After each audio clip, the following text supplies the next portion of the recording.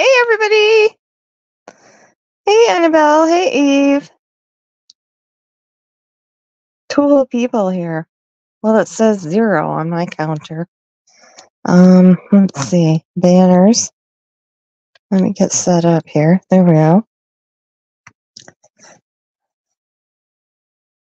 And anybody want to join?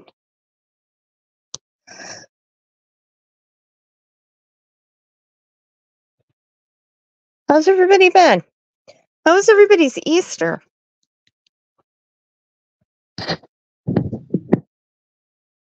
Anybody want to come on panel? There's the... Sorry, my cat just walked by me. There's the link. Love you, Eve. Who could not love Eve? Love you too, Annabelle. Oh, yeah, you stayed in. Oh, boring. Well, I got home and spent my time cooking. We had turkey, green bean casserole, funeral potatoes, corn pudding, make a head salad. That's a 7-layer salad, kind of. And Watergate cake, pistachio cake, peas and peanuts. Yep, I think that's it. We had a lot of food. And funeral potatoes, I had to do a poll on whether or not to put cornflakes on the top because I had never done that before, but it turned out pretty good. I always stress I don't know how to cook meat. I don't cook meat, so I'm doing it strictly by package instruction because I've never learned how to actually cook meat. So I stress incredibly over getting everything timed exactly right and hot and on the table at the same time. How the heck do people do that? I even had trouble fitting in the oven. The roasting pan was on one rack and 3 casserole dishes, 1 9x13 and 2 smaller ones were on the top shelf, and I couldn't get the door shut at first. I had to adjust the handles. We always had 2 ovens when I grew up. So I'm not used to having to do not Sudoku, but what is that cube? Rubik's Cube. That's what I did. Hey, Bob. Oh, Texas Roadhouse is good. Everybody loves Bob. What is it about you, Bob? Everybody loves Bob except for PG. But we're not going to talk about her. Although, hi, Millie. Welcome. Us Puerto Ricans don't measure anything. You mean when you cook? You don't measure anything. Yeah, I know people that do that. Just a pinch of this, a pinch of that. That's kind of like how my grandma used to cook. I don't know enough about food science to fiddle with recipes. I think that's why I love watching, Top Chef. Just to watch them give them, have to make a gourmet meal out of, $5 worth of food from a vending machine. I mean, and watch it. I'm like, what the hell? It drives me crazy. PG secretly loves. She might. That's a thought. She might, Annabelle. Because you know how she loves Don, and she turned on him. Bob, did you, reject PG at one point in your life? Oh, yeah. Hi, Melissa. Oh, I bet Puerto Rican food is really good. I bet you, Millie. What am I trying to think? Oh, I like Cuban food. I like that mojito sauce or whatever that is. I don't remember now. I have some in the kitchen, though. Yes. Or what about Bob? Remember that movie? What about Bob? What about Bob? Um, I don't think I know anyone on here. Oh, well, welcome, Millie. You'll like it here. I hope. We just talk. Everybody's very friendly in chat. We don't have any trolls or any trouble. All opinions are welcome. You don't have to agree with me. You can, say whatever you want. Lucy, you're full of BS. Whatever. I don't take offense. Oh, I don't cook a lot either, Eve. I used to, and I need to start because, I'm buried under DoorDash boxes and bags. Yeah, I need to. Shrimp for dinner? Shrimp? Is that what you're having for dinner? I was going to say, isn't it kind of late for dinner? But no, I guess not where you are. Oh, no, we don't bash anyone here. We go strictly by facts in this group. Thank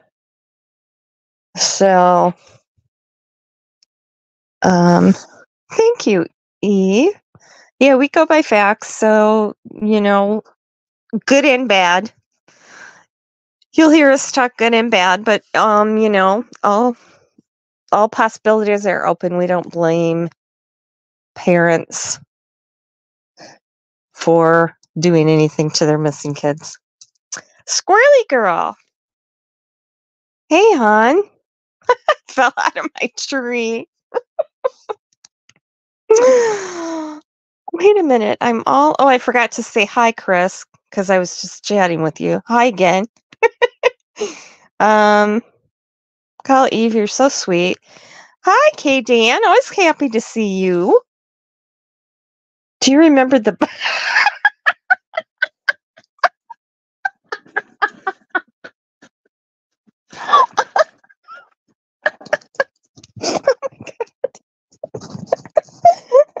Now you're gonna offend them. You're gonna offend Bob.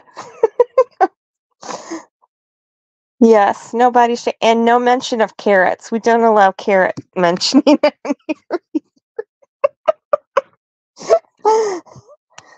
Yeah. Yes, Chris. Millie, Chris is Rose Bly's ex-husband, who is Summerwell's missing aunt. And he'd like to see that case solved too, so we talk about that occasionally. Yes. Hey, Bob, what's on wrestling tonight? I appreciate that Bob tunes in just to support me, even though he's watching WWE or something like that.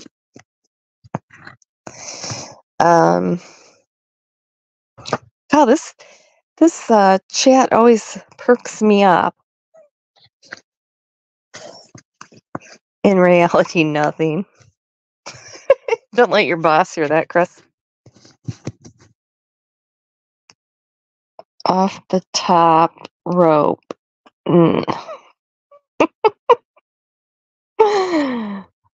Give me names, I'm curious. I know, and I called that next, right? And you said no. NXT. WWE NXT. I don't know. At least I know you're listening. Okay, everybody welcome Millie. She's new. Tuesday night is legal case night, Millie, so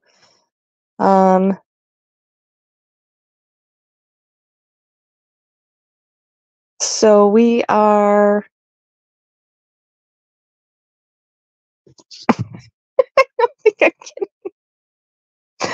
I don't think I'm getting all the comments because, wait. I seem to be missing some things. I don't know. Melissa Brown, did I say hello to you? Hi, sweetie. Okay, this is our legal night, Tuesday. So we go over 10 legal cases, and people try to guess what the outcome is going to be. And we talk about different legal principles and things. And then we touch on another topic, which tonight is going to be Rose Bly. Just a tad, because there's so much misinformation in that case. Just like there is Summer Wells, Sebastian Rogers, Riley Strain.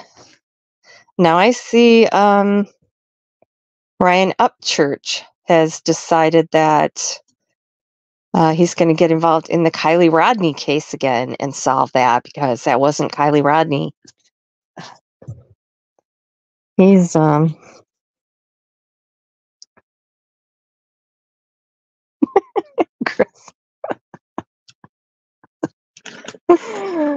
oh, Eve. He actually is nice. I have to say that. Okay. So here we go. Here's the case 41. Gambler wants his money back. This is in England. 2008, not too long ago. Calvert v. William Hill Credit. Working as a greyhound trainer, Graham Calvert was a good judge of greyhound ability. He gambled mostly on greyhound races. Being somewhat successful, he became more and more addicted to gambling.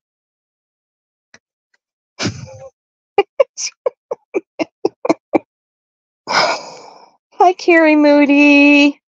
Thanks, hon.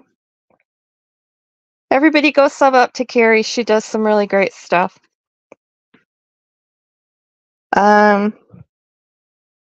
Anybody take that link and hop up here if you want to.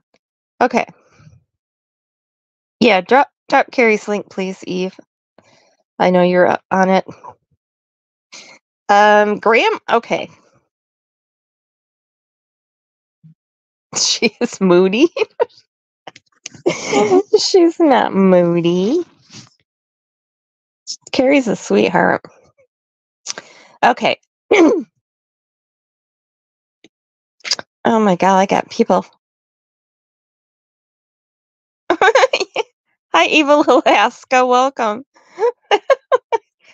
You said poopy, Molly. Yeah, Ryan. Yes, KDN.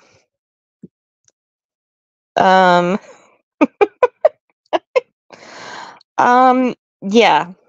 He showed those two pictures of those girls. It's the same girl with the nose job and hair dye, and I'm like, the teeth are totally different. The hair's totally different. There isn't anything about those two girls that look alike at all. And every single person in chat, except for one, who's probably his dad, said that that was not the same people. Carrie. Okay, you guys. I gotta get to these cases. Yeah, some new people in here. Okay. So Graham is addicted to gambling. He opened an account with William Hill. You guys are being too funny. Okay.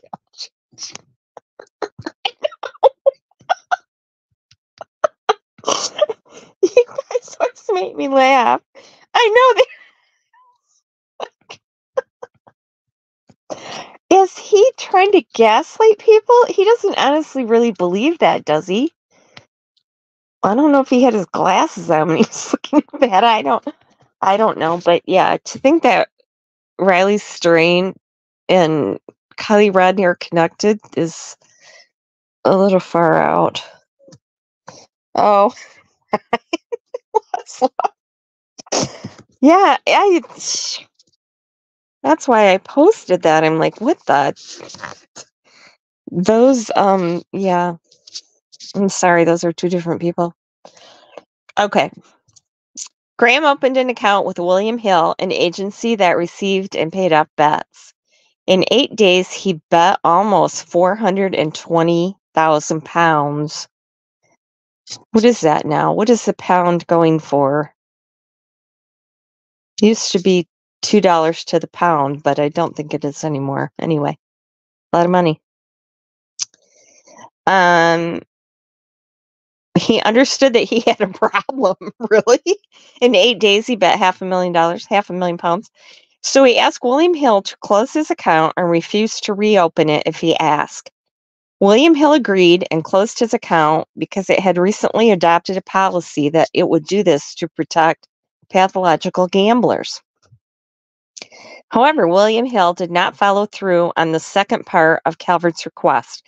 It allowed him to reopen his account 18 days later and continued to accept his bets, which became enormous and were no longer mostly on greyhound races. One of the bets was for £347,000 for the U.S. to beat the Europeans in the Ryder Cup golf tournament, which the Europeans won easily. Within 7 months, he was financially ruined, having lost over $1.5 million on over $4 million in bets. Oh, Millie.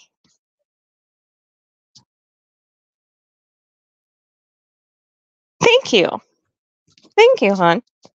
Yeah, London is an expensive little place, isn't it?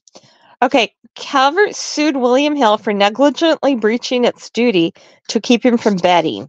He asked the court to award him the money he lost. Does Calvert win? Okay. What you say, Eve? Nobody wants to guess. 1 pound equals 60. I love my chat. You guys are honestly the very best chat on YouTube, I swear.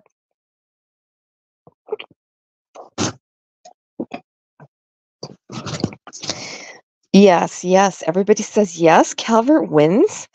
Does Calvert's decision to continue betting mean that he's responsible for his actions? Does Calvert win?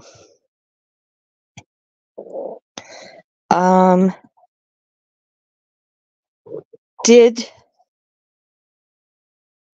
William Hill have a duty to keep William Hill from betting? I don't think it did. I don't think he did.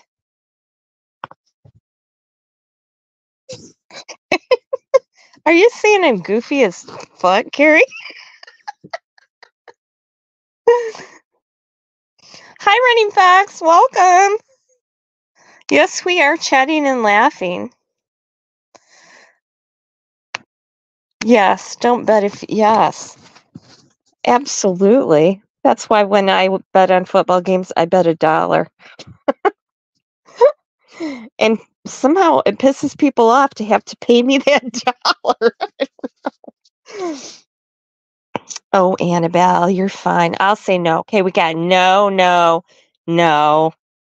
and 2 yeses. Okay, let's see. Here we go. Does he get his money back? Calvert loses. William Hill was negligent, but the negligence did not cover Calvert's losses. The court agreed that William Hill breached its duty to Calvert, but it also thought that the agency's breach of duty did not make it responsible for Calvert's losses. The court had to figure out the scope of the duty and how to quantify the value of that duty. Clearly, William Hill did not have a duty to prevent Calvert from gambling. Oh, that's true. Calvert could have gambled and lost with another agency or online. Good point. Why didn't anybody bring that up? So the court thought that it had to consider what Calvert would have done had William Hill kept the account closed. It believed that Calvert would have continued to gamble and the result would have been the same. I agree. Yep.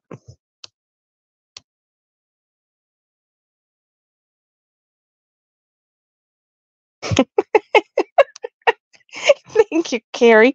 That means a lot coming from you, really. I highly respect you and your channel. Focused children. Okay. So the court did not believe that Calvert's decision to continue to gamble freed William Hill of responsibility. Had William Hill been Calvert's only option, it's possible that it would have been liable for his losses. I wonder if he quit gambling after he went to prison or whatever. You know, I guess they say gambling is the hardest addiction to beat. Huh. I wonder if it's harder than drugs. Supposedly it's harder than alcohol. Okay. Case 42. Grocer's son does not clean up his mess. My cat's going to jump on me in a second. Thank you, Logan. Omaha, Nebraska, 1931. Simonson v. Thoren. Theodore Thoren was driving his father's grocery delivery truck. My grandfather had a grocery store, and he had a grocery delivery truck. Way before his time, when it hit an oil slick, slid off the road, and crashed into a trolley pole. They have trolleys in Omaha. Knocking it into the street. It was determined that he was driving carefully and not negligently. Because the pole was not his property and was not knocked over due to his negligence, Thoren thought that he was free to leave the pole where it was and had no duty to warn other drivers, so he left the scene. Meanwhile, Mary Simonson was driving with her husband. She was injured when her husband crashed into the pole. She sued Thoren for negligently leaving the pole in the middle of the street. Does Simonson win?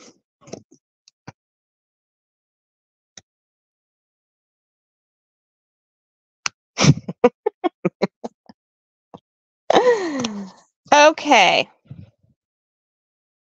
Thoren was driving his father's grocery delivery truck when he hit an oil slick, slid off the road, and crashed into a trolley pole. I don't know what a trolley pole is. Could he move it off the road? How was it determined that he was... I have a lot of questions here. How was it determined that he was not negligent if the cops weren't there? And if the cops were there, why didn't they have a duty to warn other drivers? Yeah, I'm thinking fleeing the scene. Right. He shouldn't have left the pole. Right. Fleeing the scene, I would think. With the hay. Okay.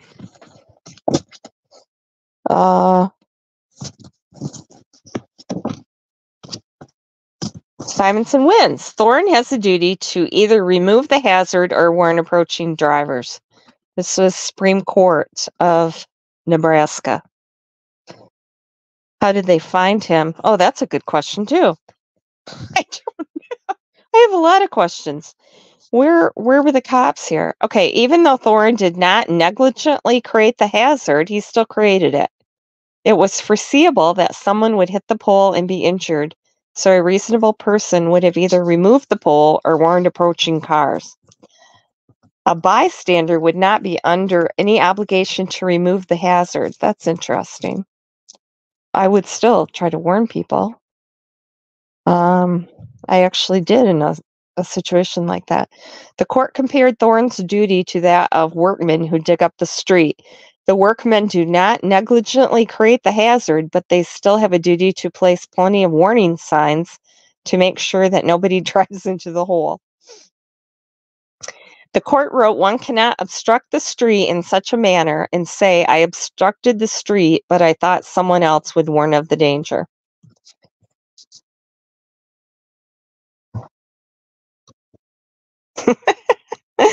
Chris does not.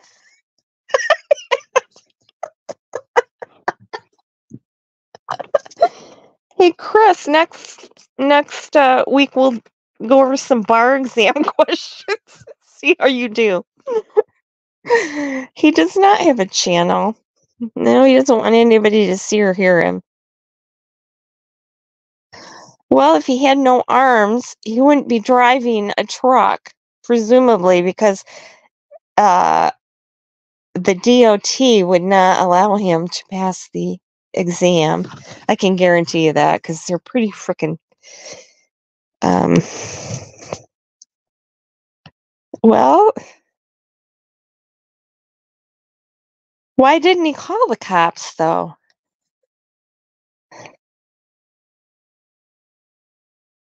I don't know. I think that pretty sure the cops showed up once the gentleman and the lady hit the pole. I don't know. What year did this accident happen? It was 1931. A trolley pole. I don't know. There's a guy that drives with his feet. Oh, yeah. Well, he could have kicked the pole out of the way then. I know don't anybody accuse me of being, yeah. Oh, right. No cell phone. Was it a car or a car? It was a truck, a delivery truck.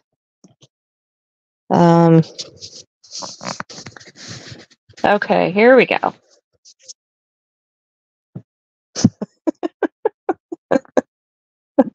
Okay, case 43. Woman sues friend over bad advice. This is in London, England, 1988, which was just yesterday on my calendar. Chowdhury v. Prabhakar. Evil. You are evil. Oh my goodness. Okay. Nazma Chowdhury, a 26-year-old woman, had just gotten her driver's license. Here we go. More driving questions. She asked her close friend Kamal Prabhakar if he would recommend a used car. She had one requirement, that the car not have been in an accident. Her friend, who worked in a grocery store, had bought and sold numerous cars himself and had even helped her cousin buy a car. He agreed to help her for free as a friend. Okay, so I think that's probably going to be important. Does he have a duty? He located a 1-year-old used Volkswagen Golf with 8,000 miles that he liked. However, the car's hood looked like it had been crumpled and recently repaired. The seller worked as a body shop as a car sprayer and panel beater. He showed her the car. She asked if it had been in an accident. He told her that it had not been, but admitted at the trial that he had never asked the seller. He said the car was good and told her that she didn't need to take it to a mechanic. She bought the car. Several months later, she took it to a mechanic who said the car had been in a serious accident and would need its entire engine rebuilt. Upon further inquiry, it appeared that the car had been bought for salvage.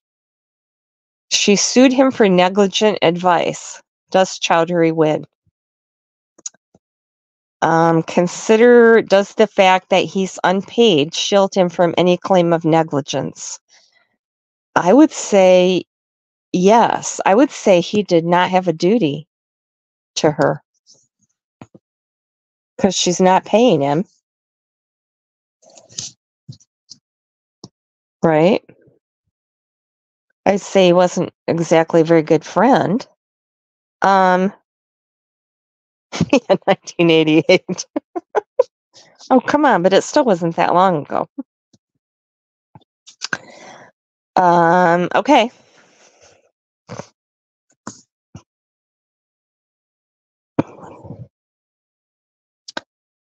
So, exactly. He's not a mechanic or a car specialist. So you're saying that she does win?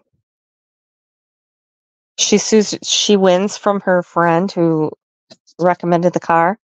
I think so too. Yes, you're right. He was not a mechanic. Oh, I think so too. Yes, I believe so. I mean, he works in a grocery store, right? Although he had bought and sold numerous cars. Well, this is an interesting one. I agree, Millie. Oh, as a friend, yeah, I think he sucks too, though. Does the fact he's unpaid shield him from? Yeah, I don't think I'd sue my friend because they told me to buy something that was a lemon.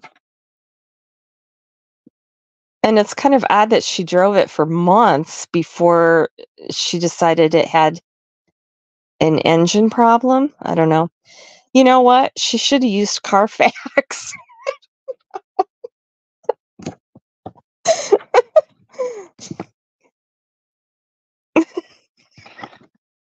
Okay, here we go. Big reveal. Even though Annabelle and Eve have not chimed in yet.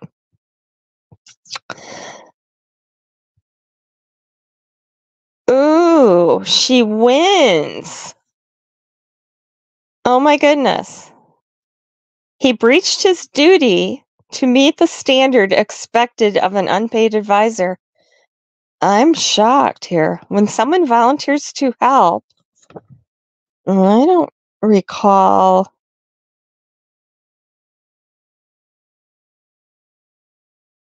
I don't recall him volunteering. She asked him. Would you call that volunteering?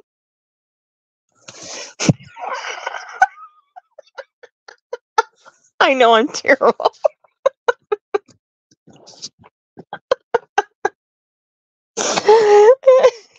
Well, am I wrong, Carrie? Am I wrong?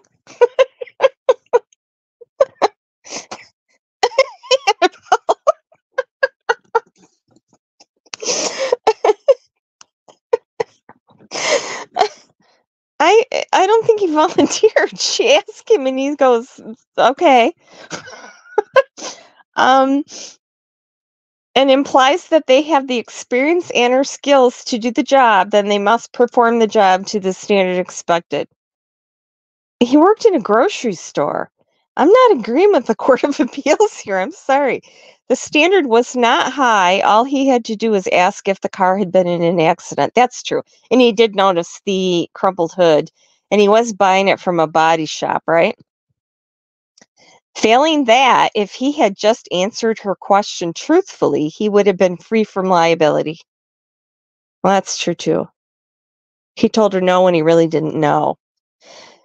An advisor who says they will find an accident-free used car and then fails to ask the seller if the car has been in an accident is being negligent. This is even truer if the advisor lies when asked directly, ignores the warning sign of a crumpled hood, and says the car doesn't need to be inspected. Oh yeah, he did tell her that, didn't he? He did tell her she didn't need to take it to a mechanic. And now I'm thinking maybe he's a little shady. Although he didn't make any money out of it. In this case, Chowdhury also won against the seller, who implied that the car was good for ordinary use. Had the seller said the car was being sold as is, he too would probably have been free from liability. So she sued the seller and her friend? Holy crap.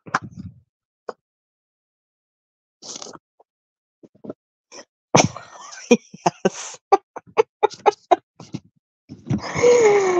Exactly. Oh, wait. What did he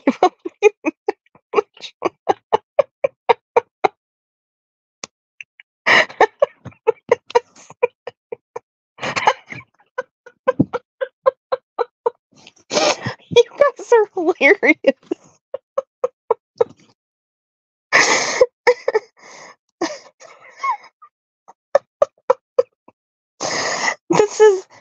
This is the appeals court's decision.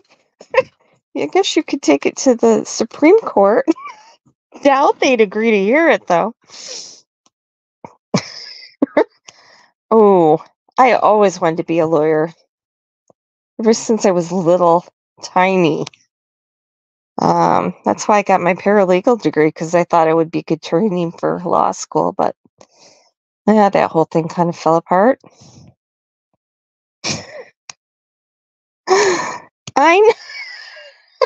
Did she win back double and she got to keep the car? Wow. What a deal. Oh.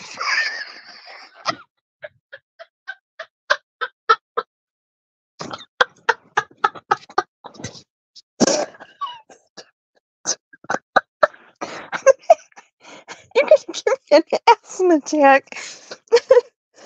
Oh my god.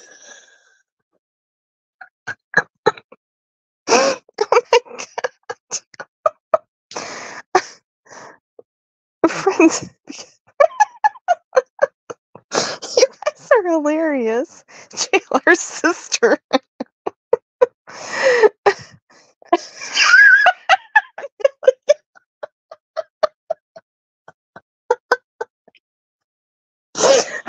People that think that these legal cases are going to be boring are missing a lot.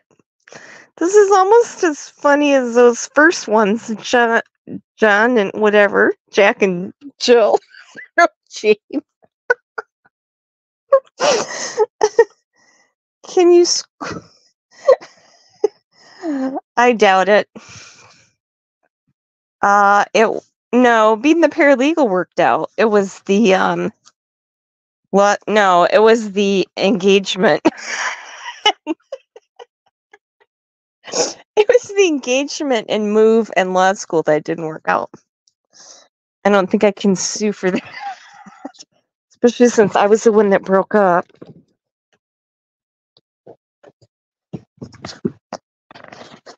Oh,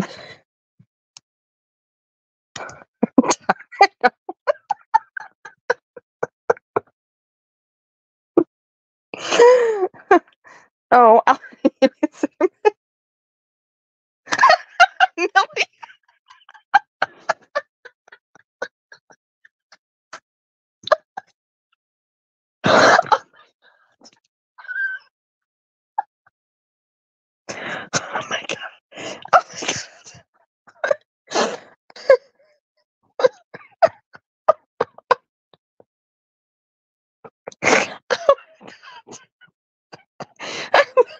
Really, that's hilarious. Okay, I'm gonna drink a minute.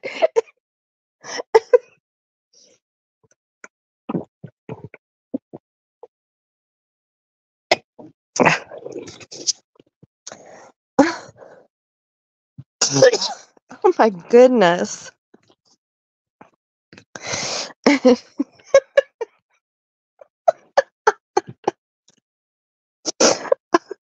I gotta think that this is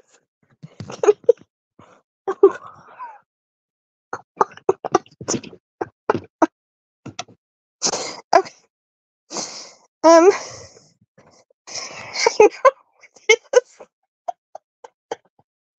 I know it's always like this. Because I got some smart, sassy, witty people over here that are right on the ball. Thanks, Gary. I don't either. People don't like me. People don't like to hear the truth, I think. I don't buy into crap. Okay, here we go. I'm thinking this is going to be kind of a funny one just by the... Yes, breathe. Okay.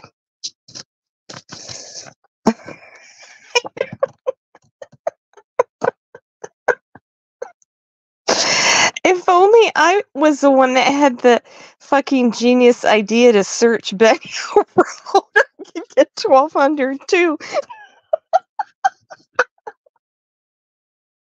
Oh my god, you guys.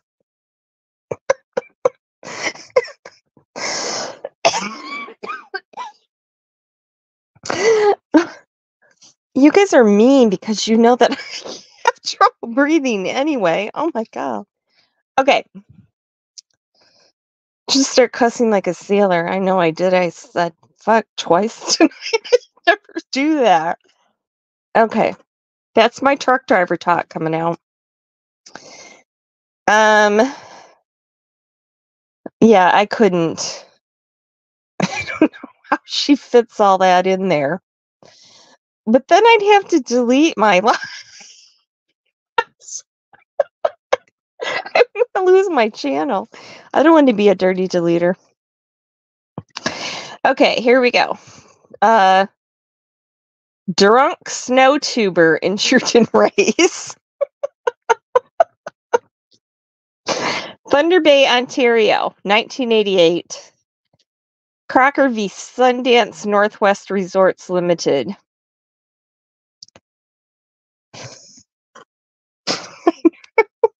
I know, and people tell her how awesome she is.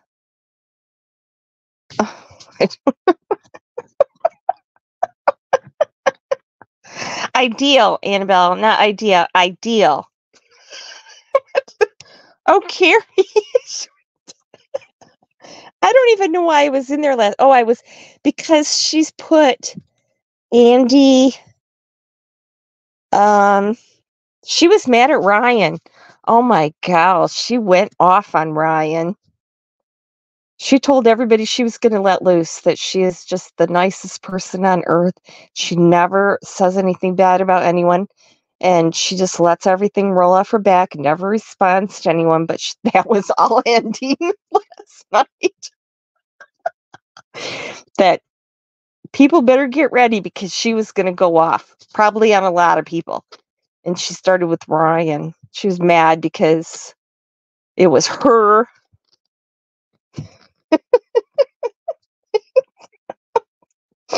It was no, you can go back later. It was her genius fucking idea to search Ben Hill Road. And so Ryan went there and then he fumbled the balls. People were laughing about that. Ryan fumbling the balls. And but her headline was that Andy and his parents wouldn't let Ryan search the property anymore. She said, I guess I found something. So she indicated that he found something there because PG let him there. But then he dropped the ball because there was a box there that he didn't look in the box. So he ruined it. And this is all because Ryan said that PG, because she was laughing and making fun of the house.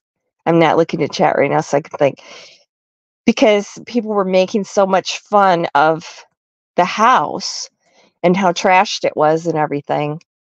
And that Andy and his parents got upset and wouldn't let them back on the property. So PG's all pissed off because Ryan blamed her. This is why I stay out of all that. I don't hook up with anybody. I'm just out here on my own. She did. She had Sherry, Lisa Jutton, and Pam Tate up there, and Lisa Jutton or Pam Tate said, "Oh, it's my birthday tomorrow. Everybody's son, Pepsi and bologna." And PG says, "That's it. I don't have time for this bullshit."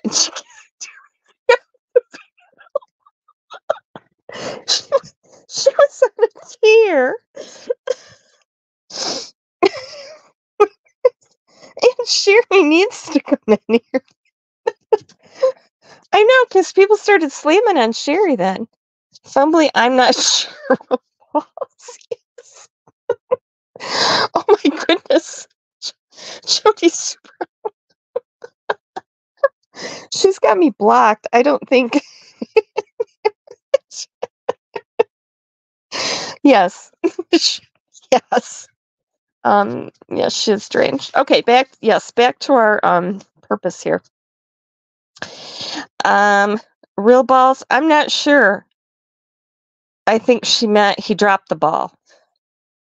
She handed him the ball and he dropped it. He was supposed to look in the box because she said that Summer's bones or clothes could have been in the box that was on a shelf in the house.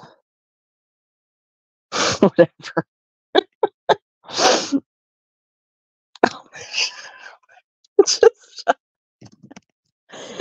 Just hate watching. Okay. Yeah.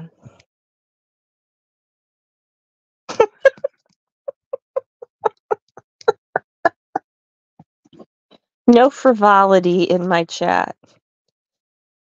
Okay, William Crocker, age 29, and a friend were visiting a ski resort on the north shore of Lake Superior. For profit and the entertainment of its guests, Sundance Northwest Resorts held a two-heat tubing race down a steep hill with large bumps called moguls. For a $200 prize, this is in 1988, that's pretty good, teams of two rode a single oversized inner tube down the slopes using their feet to steer and brake in the snow. What?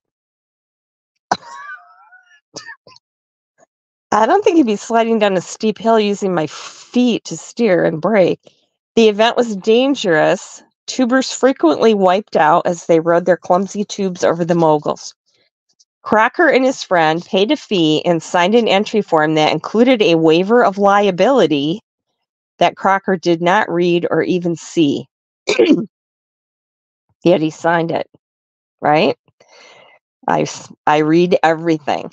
Before their first heat, the friends, wearing the competition bibs, drank large quantities of their own alcohol and bought more from the resort's bar. In the first heat, they wiped out, and Crocker cut himself above his eye. Between races, Crocker had 2 more drinks. Why the hell not?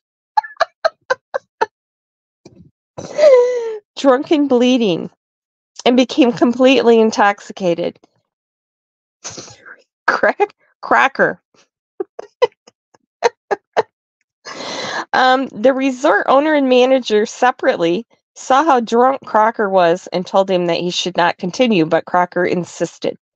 Just before his final race, Crocker fell down and lost his tube down the mountain. Race officials gave him another. In the final race, Crocker was thrown from the tube and seriously injured. He sued Sundance for not stopping him from participating in the event. Does Crocker win? Okay, I have a question. What is his buddy? Where was his buddy?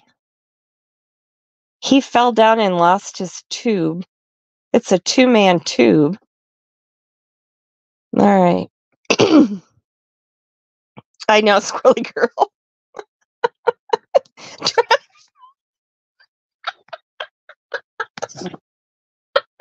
You guys are gonna give me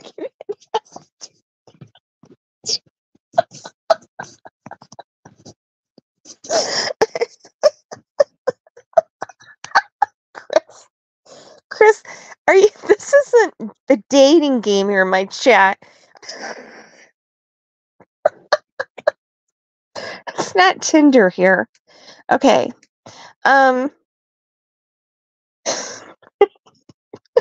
You you didn't get timed out from me, Carrie. I don't time anyone out. Luckily, I don't have to. Okay, is there a special relationship between Crocker and Sundance? Whose responsibility is it to keep Crocker off the slopes? Crocker's or Sundance's or both? Okay, he's 29. He paid. Okay, he signed a waiver of liability.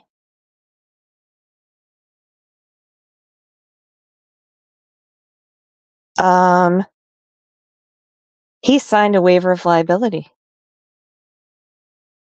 And he drank, and he drank some more. And then he drank some more. I wonder why his friend didn't step in.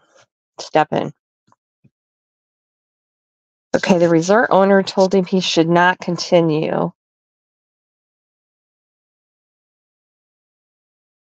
Yeah, I don't know if they should have given him another tube. What do you think? I don't know. I don't have an accent. I don't No, you did not, Carrie. What's going on? Crocker. Crocker. I don't have an accent. Crocker. Okay. Like Betty Crocker. There you go. Well, Millie says no. Does Cracker win? Millie says no. Eve says yes. Chris says yes. Got down on his ass.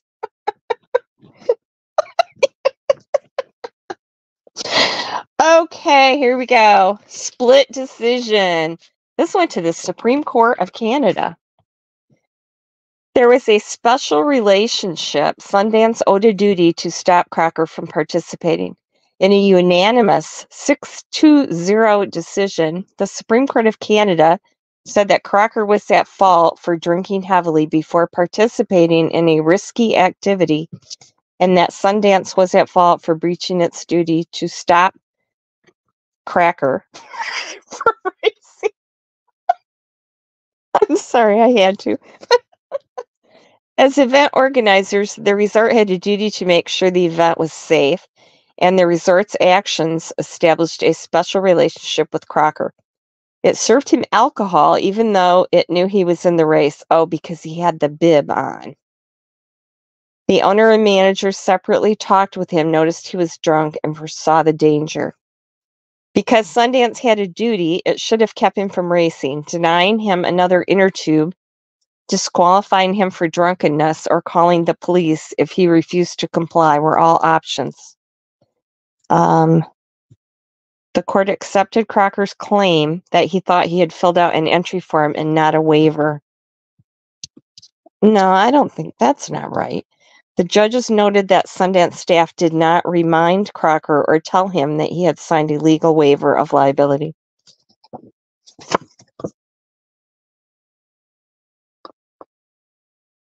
I wonder how much. I wonder what he sued him for.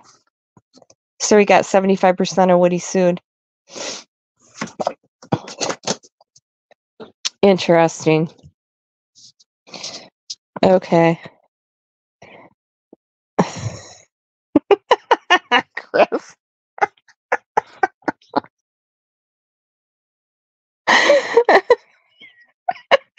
You too. Oh my God, we're doing the dating game here. Okay.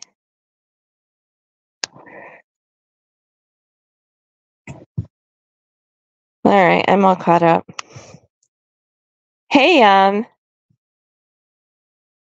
Eve, you got that one right. Okay.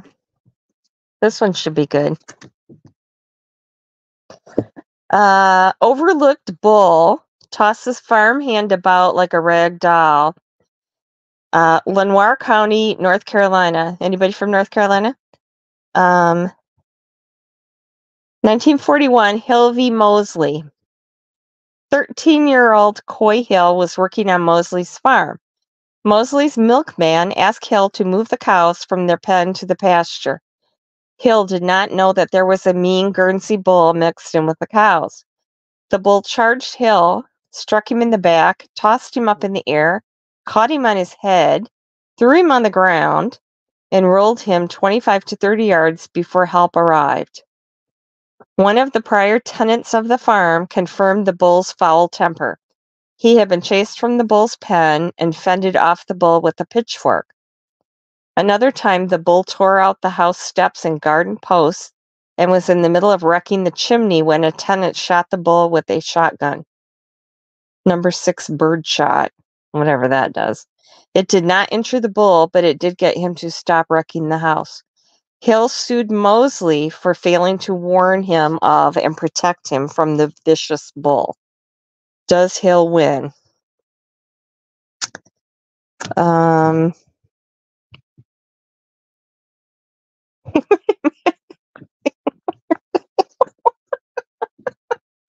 Hey, Chris, you were worried about being able to afford a lawyer.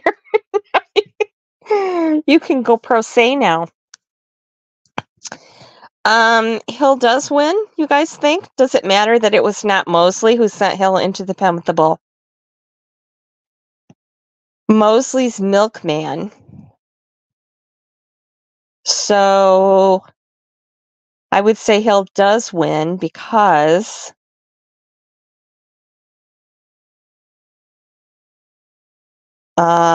his milkman was his employee, right? So the buck stopped there.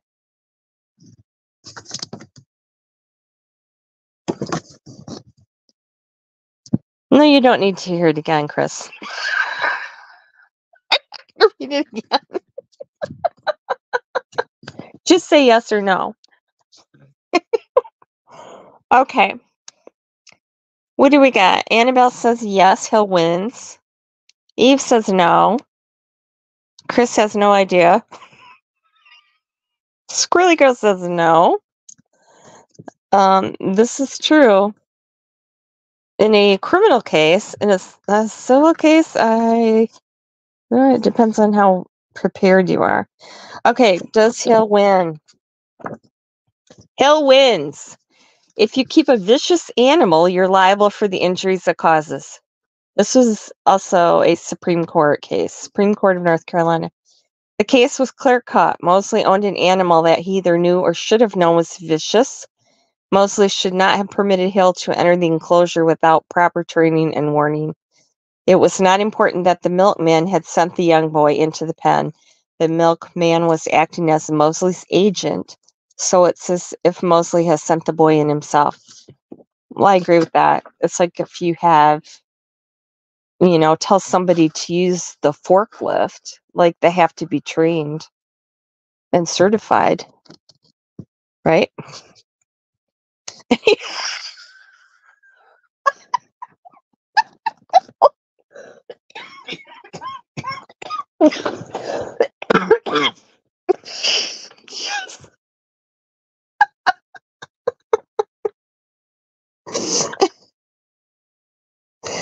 I defer from that. You recuse. You recuse yourself, Chris. Come on, get the lingo down right. Anyone can be a doctor on YouTube too. You see people on Facebook asking advice about and showing pictures of injuries, asking people what they think they should do. Maybe go see a doctor. Oh, and speaking of doctors, here we go. Case 46. Doctor does not warn patient's wife of tick clusters. This is going to be interesting. Oh, Memphis, Tennessee. 1993. Another one that was just yesterday. Bradshaw v. Daniel. That's always the milkman. Okay, Dan, you kill me. I'm so glad that you show up for these. Okay, Elmer Johns had headaches, chills, and a fever. COVID. It's COVID. He went to the hospital where Dr. Chalmer Daniel diagnosed him with Rocky Mountain spotted fever, a disease caused by tick. Annabelle.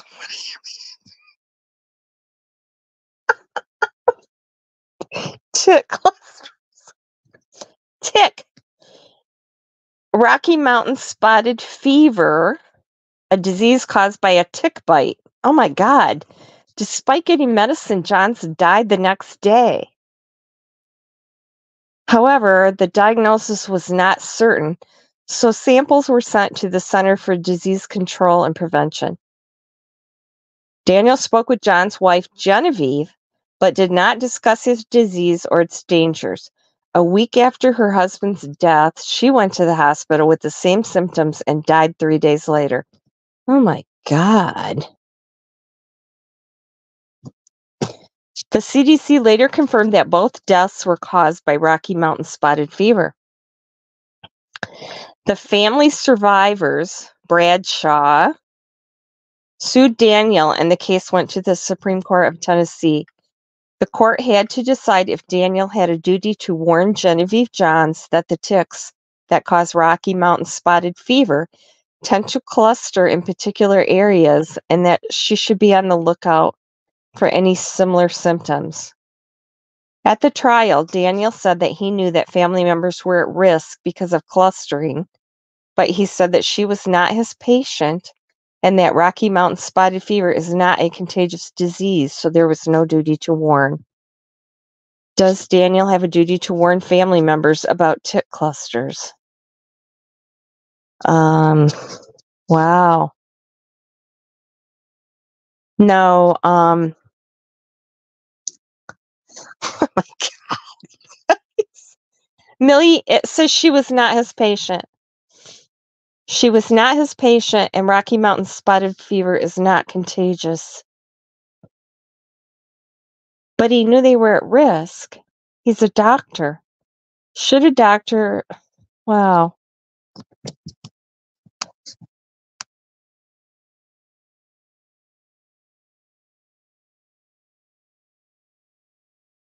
Annabelle says yes. Oh, man. He's got a moral duty, an ethical duty, if not a legal duty. He's right. She was not his patient because she didn't have Rocky Mountain spotted fever yet, right? He knew the family members were at risk.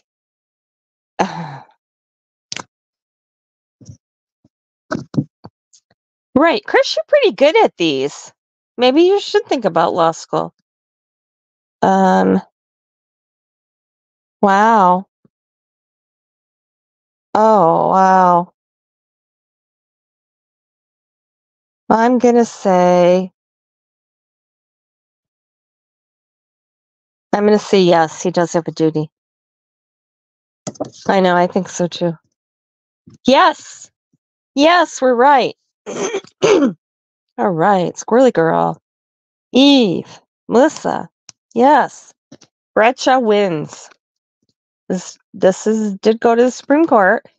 Daniel has a duty to warn. This was not a medical malpractice case, so whether Mrs. Johns was Daniel's patient was not relevant.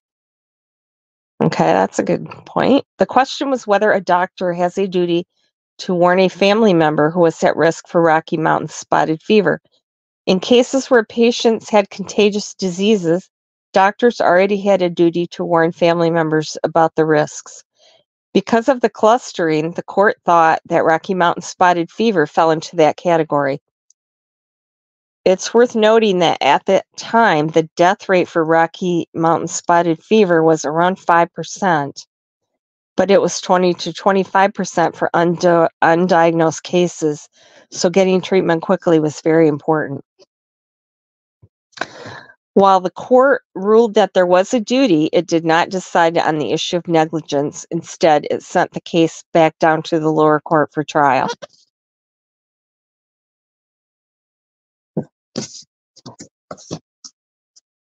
Well, Chris, not exactly.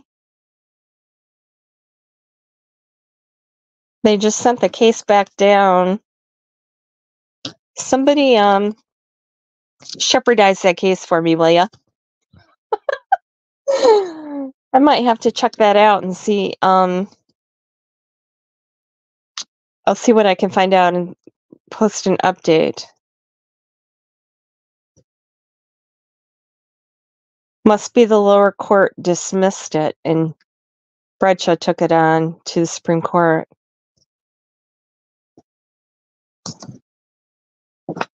Well, that's an interesting case.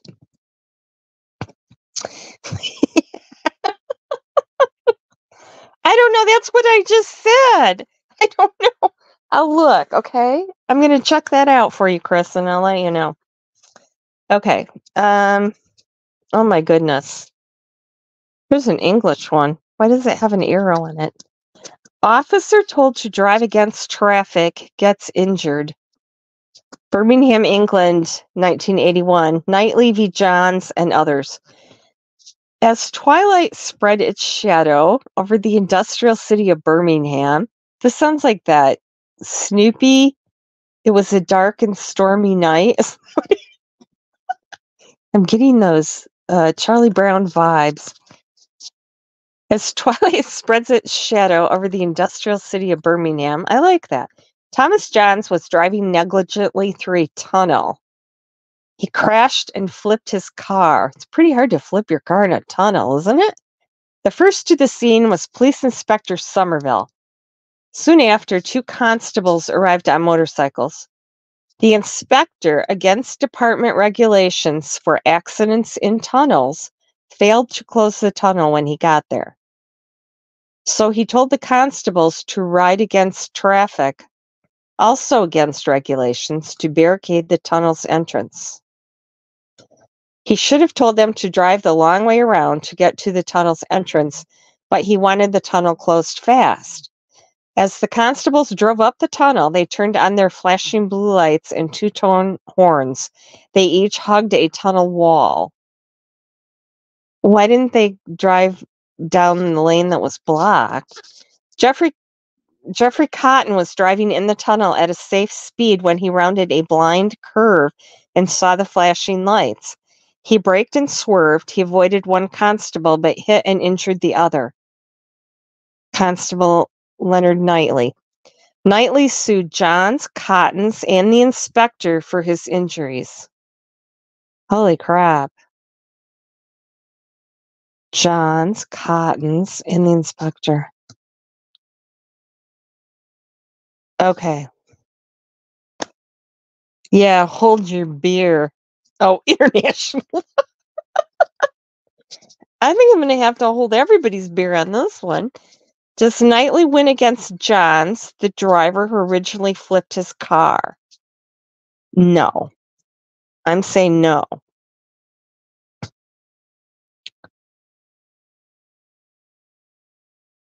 I'm saying no to that. Does he win against Cotton, the driver who hit him in the tunnel? I'm saying no to that one too. Okay, does he win against the inspector? Yes, I would say yes, because it was his duty to close the tunnel. And he also told the constables to ride against traffic, right? So who sued who? Knightley sued everybody. The guy that got hit sued the guy who flipped the car, the guy who hit him, and his boss. Does the inspector's negligent rescue break the connection between John's crash and Knightley's injury? Cops are at fault. I think so too. No, yes, I agree, Chris. Oh, everybody agrees with Chris. What the hell?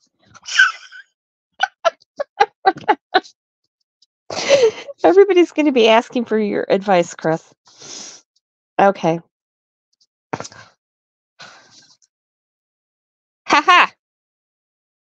You're right, and I'm right too. Court of Appeals. Knightley loses to Johns and Cottons. Knightley wins against the inspector. The inspector breached his duty because the inspector's negligence was not foreseeable. Johns was not liable. In the first trial, the court thought that John's driving was the root and only cause of all the confusion in the accident that injured Knightley. On appeal, however, the higher court reversed the lower court's decision. Johns was not responsible because the inspector's negligence was not foreseeable. The judge wrote too much happened here, that's for sure. The chapter of mistakes was too long and varied to impose liability on Mr. Johns. It was natural, it was foreseeable, it was indeed certain that the police would come and control the tunnel traffic. The reasonable observer would anticipate some human error, some forms of folly in the course of their rescuer's duties. But would he anticipate so many errors? The court said the inspector was responsible for Knightley's injuries because he breached his duty to follow department rules. The department had foreseen the danger of not closing the tunnel and driving against the flow of traffic. Therefore, the inspector, not Johns, was liable. Cotton was not liable because he was driving at a safe speed on a seemingly open road.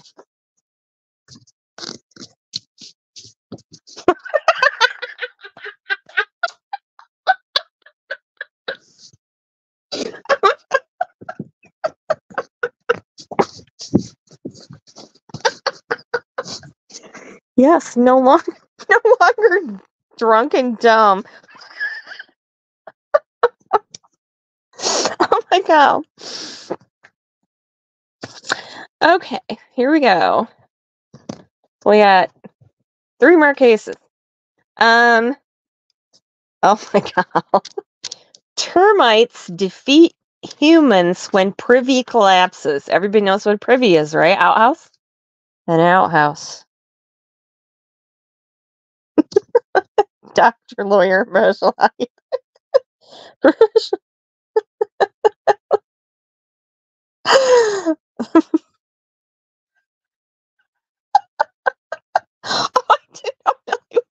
I didn't know Millie was gone. Did I miss that?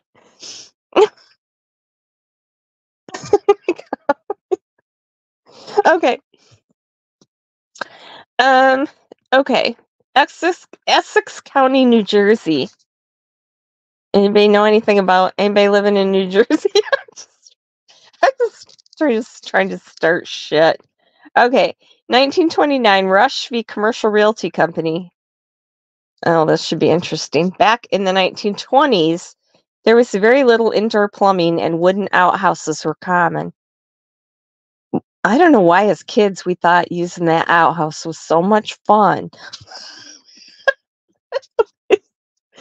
Sunk to high heaven. Sitting on that wood. Yeah, that was a lot of fun.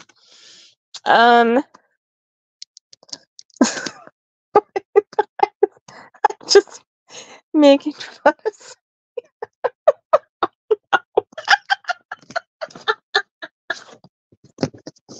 I can't take it here. I can't take it here. Okay. You guys. Okay, wooden outhouses were common, primarily homes for spiders and termites. I didn't know that. Outhouses were also used as bathrooms.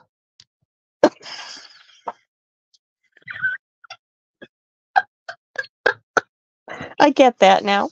Primarily homes for spiders and termites, they were also used as bathrooms and included a seat over a deep hole. Ours didn't have a seat, just had a hole.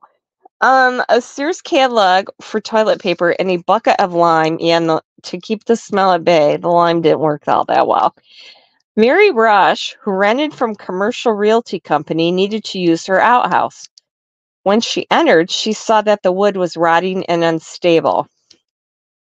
She realized that it might not be safe, but she needed to go badly, so she went. And the floor beneath her collapsed. Oh my God. She fell 9 feet into the mess below. I've never known of an outhouse that was 9 feet deep.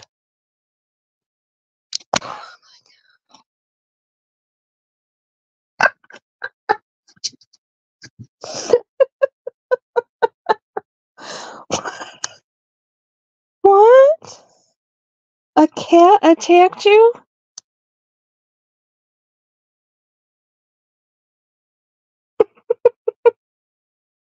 Oh, really? Okay. She was rescued, then she sued for the negligently maintained outhouse. Does Rush win?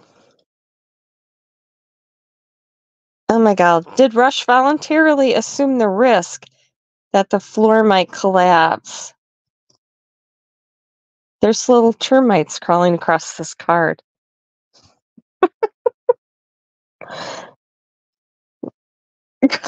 Chris is so funny. Okay. Commercial Realty Company. Let's see. Primarily home. Okay. Mary Rush, who rented from Commercial Realty. Okay, so this is a house. And she was renting a house. And she needed to use the outhouse. She saw that the wood was rotting.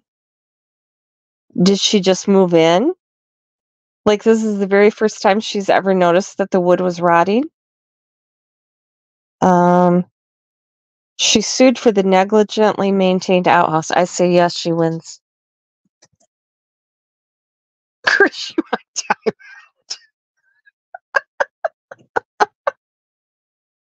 Hi, Misha. Oh my God. Oh, that was good. I don't watch a lot of stuff, but I watched the series or whatever. But I'm glad you showed that, Misha. Thank you. Um, we have laughed our ass off.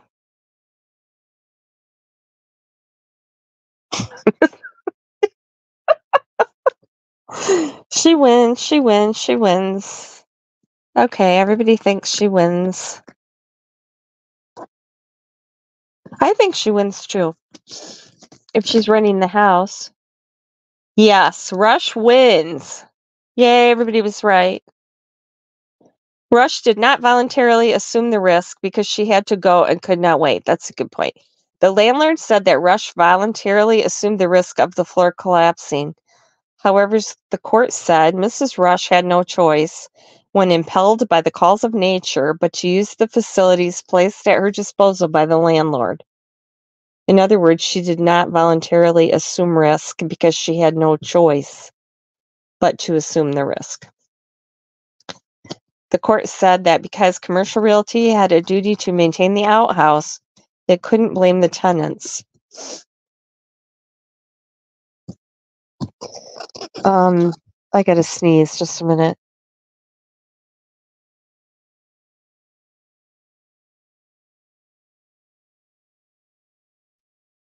Okay, I'm back. Imagine the entrance to an apartment building that all tenants must walk through to get to their apartments. The building owner cannot maintain it and then claim that a tenant assumed the risk of injury when they walked through and a piece of ceiling fell on their head.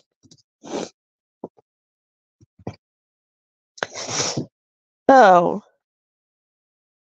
Eve, did you time everybody out? For how long?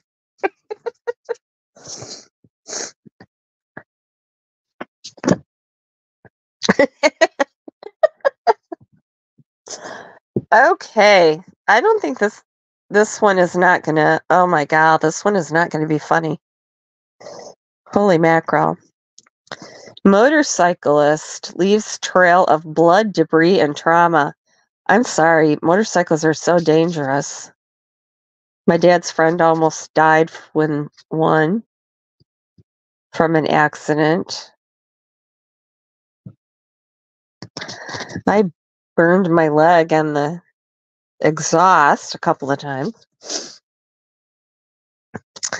Okay, Edinburgh, Scotland, 1942, Borehill v. Young.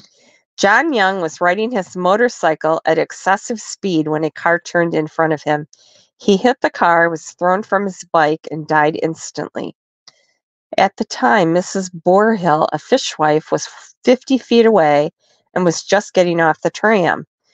She was shouldering her basket of fish, and the driver was assisting to get the basket onto her back and the broad leather strap onto her forehead when she heard but did not see the crash. She was never in danger and did not fear injury. That's killing me.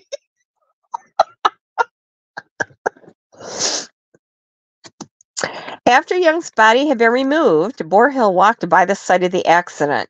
At the sight of the wreckage and blood, Mrs. Borehill violently recoiled and injured her back. She was also shocked, sickened, and made anxious. She was 8 months pregnant but lost the baby after witnessing the scene. She claimed that the loss of her baby was due to her emotional distress caused by Young's negligent driving. Borehill sued Young's estate. She sued the motorcycle driver who died. Uh-oh. Yeah, we're not laughing now. What are the public policy implications of siding with Borehill?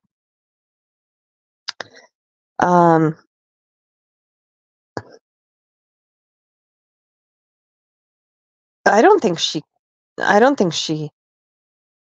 wins. I'm going to say no. Yes, he was driving at excessive speed when a car turned in front of him.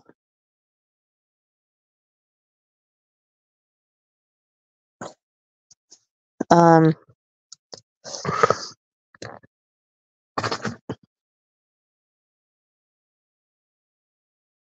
nobody's gonna chime. I don't know what this one, Chris. Chris, you and Chris in the corner. Oh my goodness, Chris. All right, we're gonna go ahead with this. Boreal loses. I agree. I agree with that. Young had no duty to protect unthreatened bystanders. The court wrote the duty of a driver is to use proper care not to injure persons on the highway or adjoining the highway. Proper care means not speeding, keeping a good lookout, observing traffic rules and signals, and so on. Then to whom is the duty owed? To persons who could reasonably expect to be injured by the failure to take proper care. Therefore, Young was negligent towards the owner of the car he hit, but not towards Borhill. In short, the courts did not want every witness to an accident or its aftermath to be filing claims for emotional distress. I agree with that. No, I wasn't sure either, Eve. Annabelle, are you still here? Or are you off doing something else? I'm gonna call you out. I clearly Okay, case 50. This is our last one. Who takes the fall in a barroom brawl? Okay. Chris.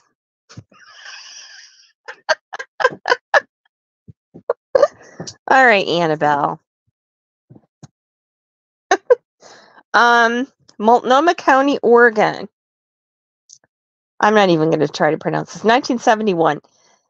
Stashnowitz v. Markham Corp. John Stashnowitz and his friends were drinking at a bar owned by Markham Corp when a friend of Stashnowitz refused to allow an intoxicated man from another group to dance with his wife. Insults were hurled at Stasnowitz's group. They complained to the bartender, who told them not to cause trouble with the drunk patrons. Millie. Insults turned into shoves, which then exploded into a barroom brawl. Oh, awesome. During the brawl, someone shouted, "Fuzz!" And a number of men, including Stashnowitz, ran outside. Soon after, Stashnowitz was found unconscious. He could not remember what happened. Stashnowitz sued the bar for his injuries. At the time, the Oregon Liquor Commission had passed a regulation that said no bar shall permit any loud, noisy, disorderly, or boisterous conduct or any profane or abusive language. I wonder if that's still in effect. The bar argued that he was injured outside the bar, and there was no way to know who actually injured Stashnowitz. Does Stashnowitz win?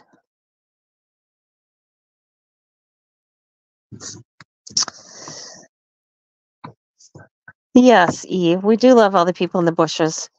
Like Bob. Bob's in the bushes. That's what happens in a bar. Did Stashnowitz assume the risk of injury when he became part of a barroom brawl? Okay, they were drinking. A man tried to dance with the wife of one of his friends. They complained to the bartender, who told them not to cause trouble with drunk patrons.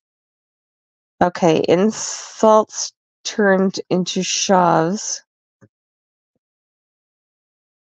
So they're just running because they think the police are there. He was found unconscious. He could not remember. Boy, that's a good question.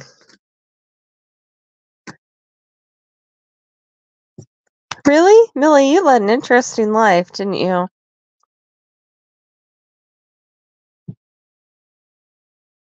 Bob came out of the bushes. He did?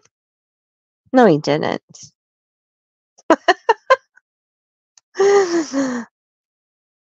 He'll probably text me when it's done. I'd fight freedom of speech. I know. Bob just comes and goes. Bob's in and out of chat. Okay, what say everybody? Wow. Stashnowitz wins. This went to the Supreme Court of Oregon. The bar breached its duty to follow the law, which was passed to stop bar fights. Well, the court took it as a given that Stashnowitz was hurt in a bar fight. It was not important that Stashnowitz was, I wish he had an easier to pronounce name. I mean, it's late. Was just outside the door. The court said that the regulation prohibiting disorderly conduct was passed with this situation in mind. Allowing insult-shouting drunks to stay in your bar creates a hazard that could result in a fight and injury. Stashnowitz and his group, who did not start the brawl but tried to prevent it, were the type of people the law was designed to protect. Stashnowitz's injuries were foreseeable and were, in fact, foreseen by the commission. The court added that the risk was obvious given the West's long history of saloon brawls recounted in many Hollywood westerns. Seriously? It's 1971.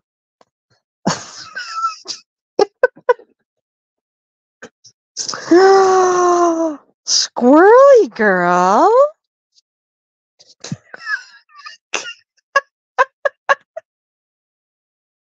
Oh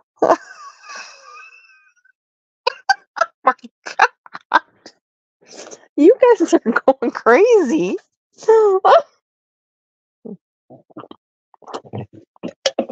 Chris has got all the girls after him here. Okay. That went kind of long. So should we do the we dated.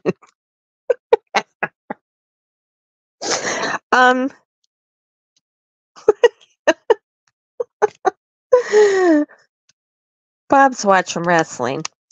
Okay, so should we do the Rose Bly thing? Annabelle, what do you think? Or should we wait till next time? I'm kind of squirrely. Squirrely girl. Melissa Brown, yes, we should do it. Okay, so PG will be mad if you don't invite her.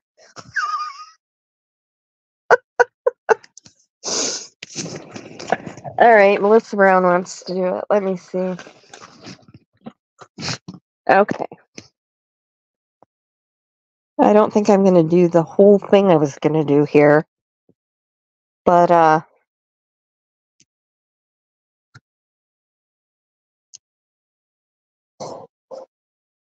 okay, here is, Brett Walk. Okay, I'm going to play this.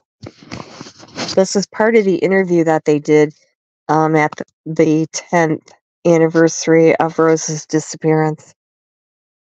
I need to see what PG looks like. You're not going to be right back, Millie. 715-485-83 in 10 years. Our community, at the sheriff's office, our goal here is to take a new investigative approach to this cold case. We've produced a video. We're going to show that video in a little bit. We're going to provide you a copy of the video as well. Our hope is that we can stimulate some talk in the social media avenues, as well as just get our message out to the community that we are still looking for answers to the mystery of the disappearance of Rose Bly.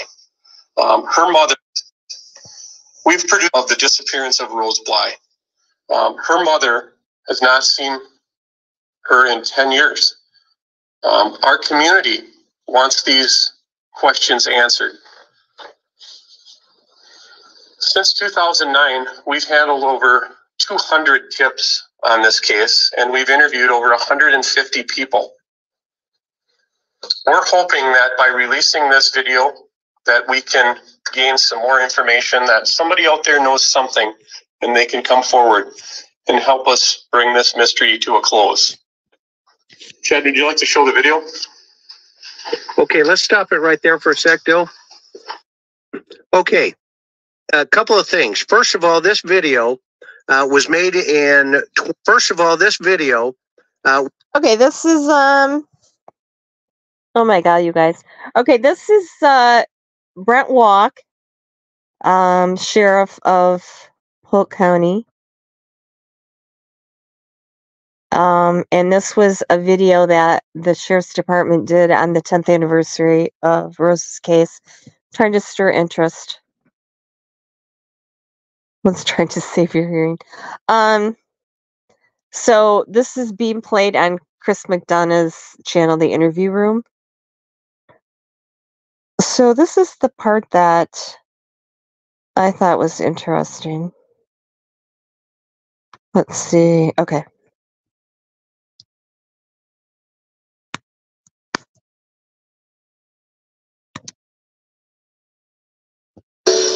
Okay, that was at the conclusion of the video, and now he's going to get into the pressure. Okay, the video ended. We have the age-enhanced photo, and we've had one blown up here. If Rose is out there, obviously, we believe she could look like that. So we felt that was important to this case. We also have the tip line, 715-485-8300. And if anybody out there knows anything about Rose Bly, please come forward. Our hope is that Rose Bly could come home and knock on the door and say, "Mom, I'm home." But we really am asking for help for some information. So I thank all of you for coming today. We've given you the copy of that video. Share it. You have our permission to share the video, to take whatever you need from that. Does anybody have any questions they would like to ask? Okay, so listen to this question. And he doesn't answer it either. The confusion, I guess, on the plan that she was going to Cushing to meet with a cousin, I understand. I guess that's kind of always been a little unclear as to what happened that night when she didn't show up. Was it just like I stood up, or did she just kind of pull it off? That's kind of confusing as to how. That's what we're really hoping to gather. Where will this be shared to get exposure? Well, we are going to be boosting it on our Sheriff's Office Facebook, so Polk County Sheriff's Department Facebook. We will have that on there. And, if we can get some media coverage of this story, we would greatly appreciate that. We'll also have it on the Polk County Sheriff's Department's website. Okay, so he didn't really answer that. He asked someone out there knows where she went. Someone knows what happened to her. They've been told that. They've been told what happened to her. They've been told where she went. So I'm not sure what the purpose of the video was. Okay, so I'm going to go over some things that he said. Yeah, I know. Yes. Chris. I know. I don't like his voice either. Trust me. Yeah, there's going to be a lot more to come about him on my channel.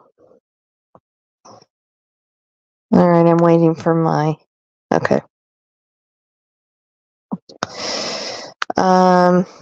Let me go back to the beginning here because I took some screenshots. I cannot play that because he's got all those big warnings and copyrights, and I know he'll come after me and I'll be gone. So I didn't really want that. Absolutely. I agree with you, okay, Dan. Tunnel vision in the extreme from every case, and I've got something big in the works that a lot of people aren't gonna like. Oh, Bob. Oh my goodness. What is going on? Do you think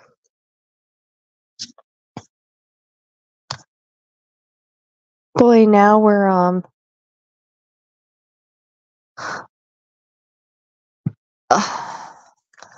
an earthquake? I wonder if that has anything to do with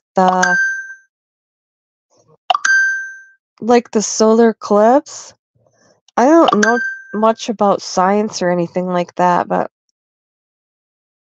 I mean, does the phases of the moon affect the tides? Do they affect the tectonic plates too, or whatever? I don't know. That's Oh no, I love New York City, Millie. Why is my phone making noise? Yeah, I know he'll come after me. I've been warned. I want my phone to shut off. For crying out loud. Okay, there we go.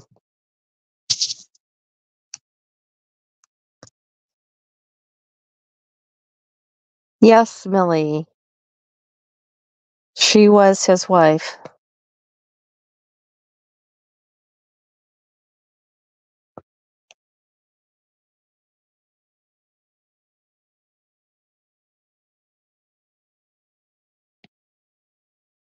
Oh, that's horrible. Thanks, Eve. You're so sweet. I love all my peeps in here. Yeah, that's pretty sad, Bob.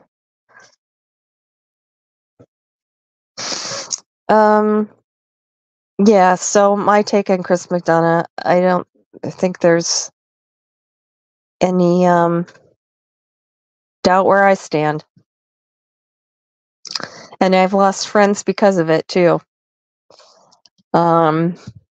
There's no agree to disagree with him. It's that either love him or you hate him.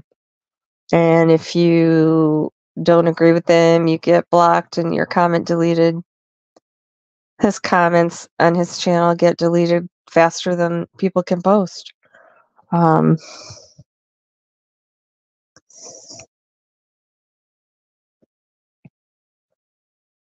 Yeah, Chris is he gets tunnel vision like he did with Michael Crow. He sets his sights on a suspect at the beginning of a case, and then he searches for things to prove that. Instead of looking at the evidence and then letting that lead you to a suspect, immediately he thinks Don is the one that did something to Summer. He even admitted that a lot of the stuff he was doing was to try to make Don panic or make him explode and do something to prove Chris right. I know they don't like that. That kind of bothers me. But there's people like Carrie Moody and some others that also deal in facts. So I love Carrie. I think I've only disagreed with her once.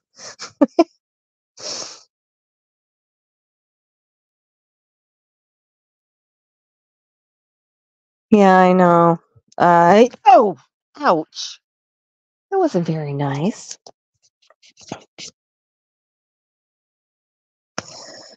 I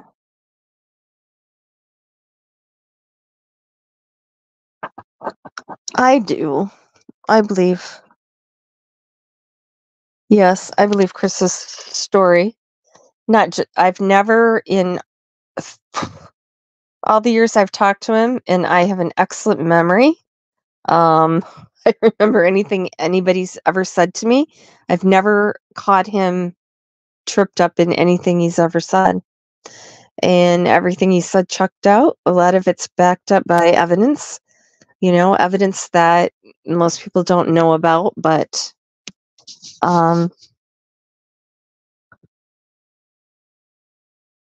it's there. Do I have an orange tabby? No, I have tuxedo. I have 3 tuxedo cats. One that just had all his teeth pulled with the $4,000 vet bill, which I had to borrow from my dad. Okay, so back to this.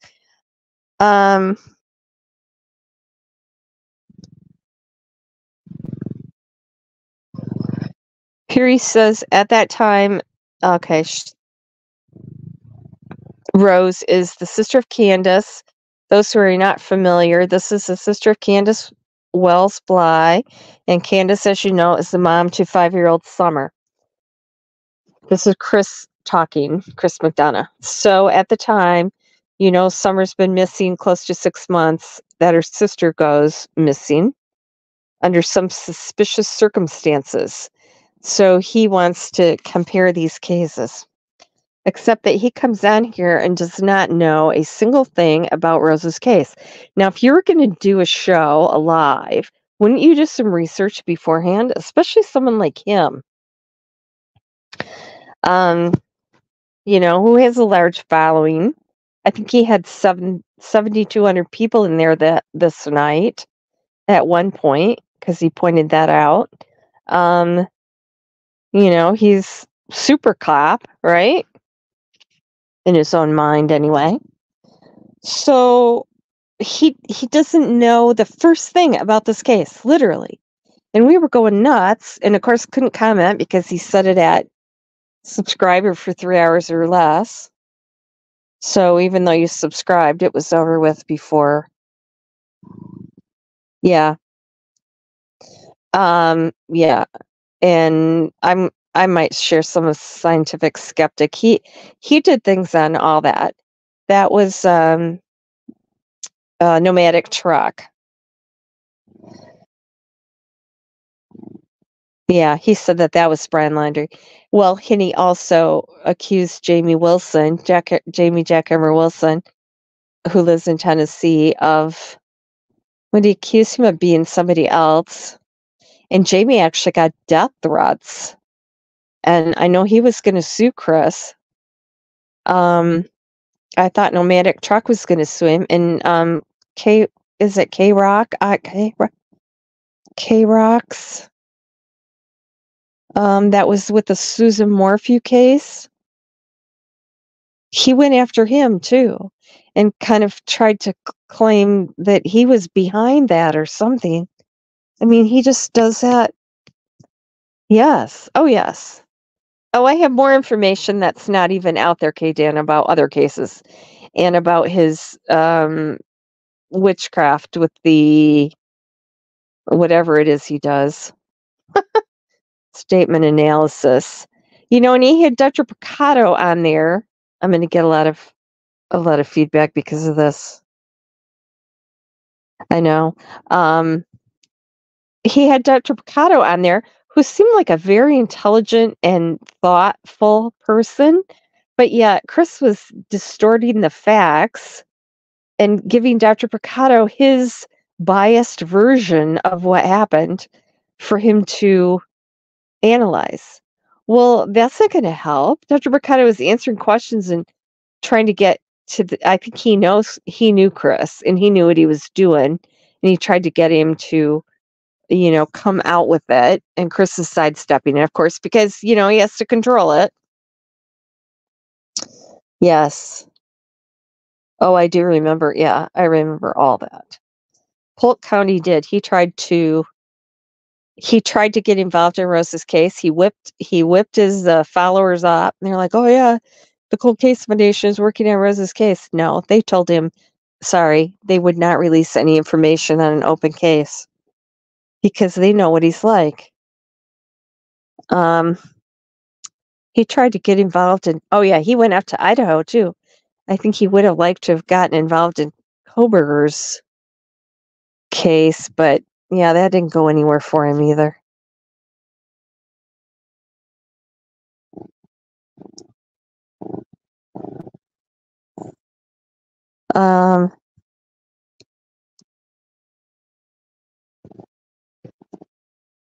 Millie, I wish. Oh, YouTube creators tormented the parents.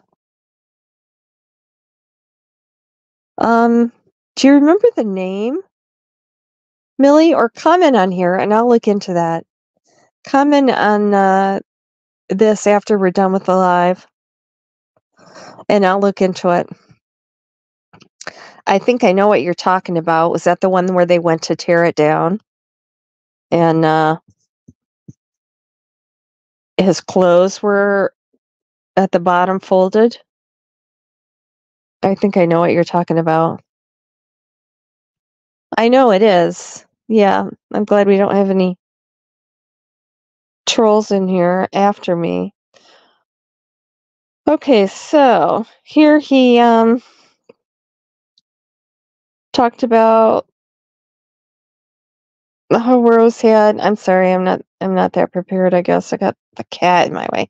Okay, everybody's talking about the. Oh yeah.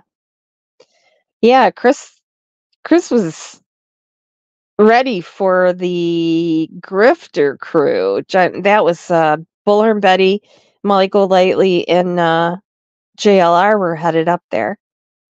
JLR texted Chris and I both. Yeah,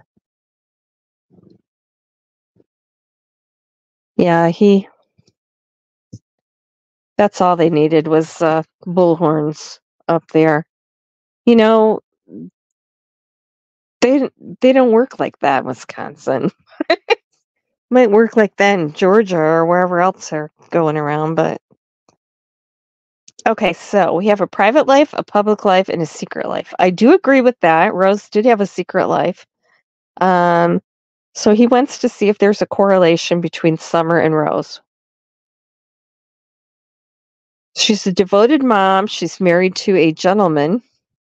Yes. Okay, Millie, just a moment, take a screenshot of this. I remember that. Okay. I'll look into that and we can talk about that next Tuesday night. Okay, she's married to a gentleman. We all know who he is. CL. I'll use those initials. Hey, CL. I know, Millie's been awesome in here. She fits right in.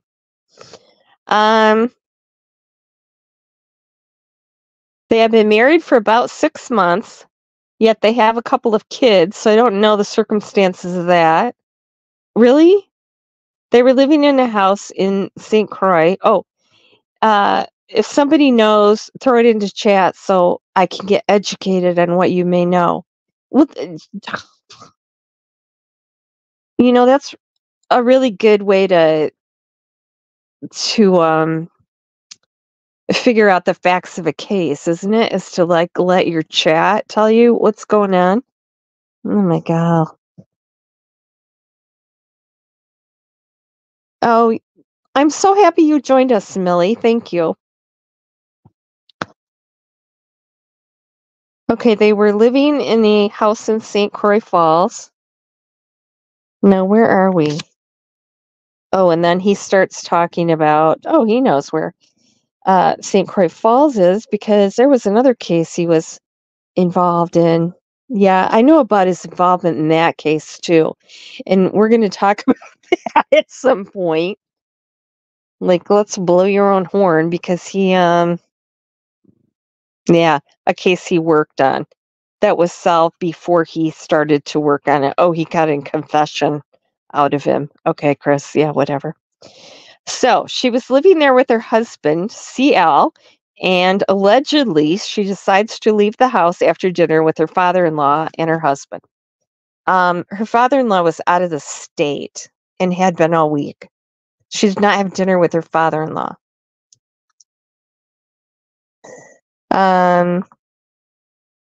So the first question, that strikes me is the father-in-law seems to be an enigma here. Well, because he's not involved and he wasn't around. That's probably why. I correlate that to almost Summer's grandmother. I have not been able to find out too much information about CL's dad. Really, Chris? How hard did you look? Where did you look? Who did you ask? Maybe chat could fill you in.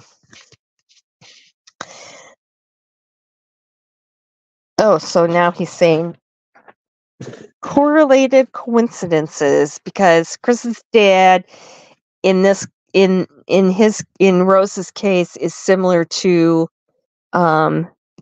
Candy in Summer's case, that he doesn't know much about either one of them. So this is one of his red flags. Well, they did have a meeting, Chris, remember the day after 4th of July? But that was like not last year, was it? That was the year before, I think. Yeah, they don't, I don't know. They want me to shut up. They told him that.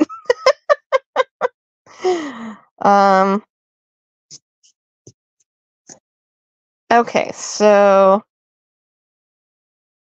she leaves the house, and the public messaging, what is that? Is that she's going to meet the cousin for drinks, and there's been, different places that have been bannered about in relationship to where she was heading. And one thing the sheriff's department has said that they found her vehicle, and there's been speculation that from one sheriff's department reported, and it's a media report as well, that it was found where truckers hang out. No, it was not found where truckers hang out. I mean, he just,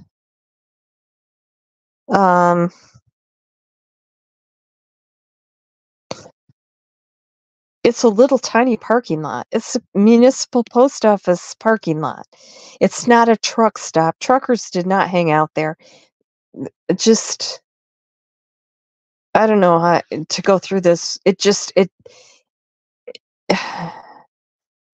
I have 13 people in here right now. And I know Mar will watch. And usually if I talk about Rose, I'll get probably 1,000 watches. But he had 7,200 in there hearing this crap, about Chris's dad. And I hear that a lot now. Oh, Chris's dad was a truck driver.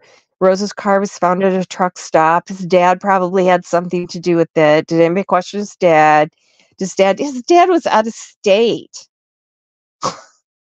I mean, his dad was cleared right away. He had a logbook. They know where his dad was. So,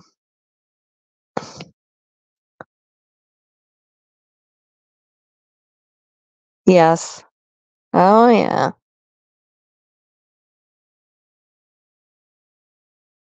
Okay, so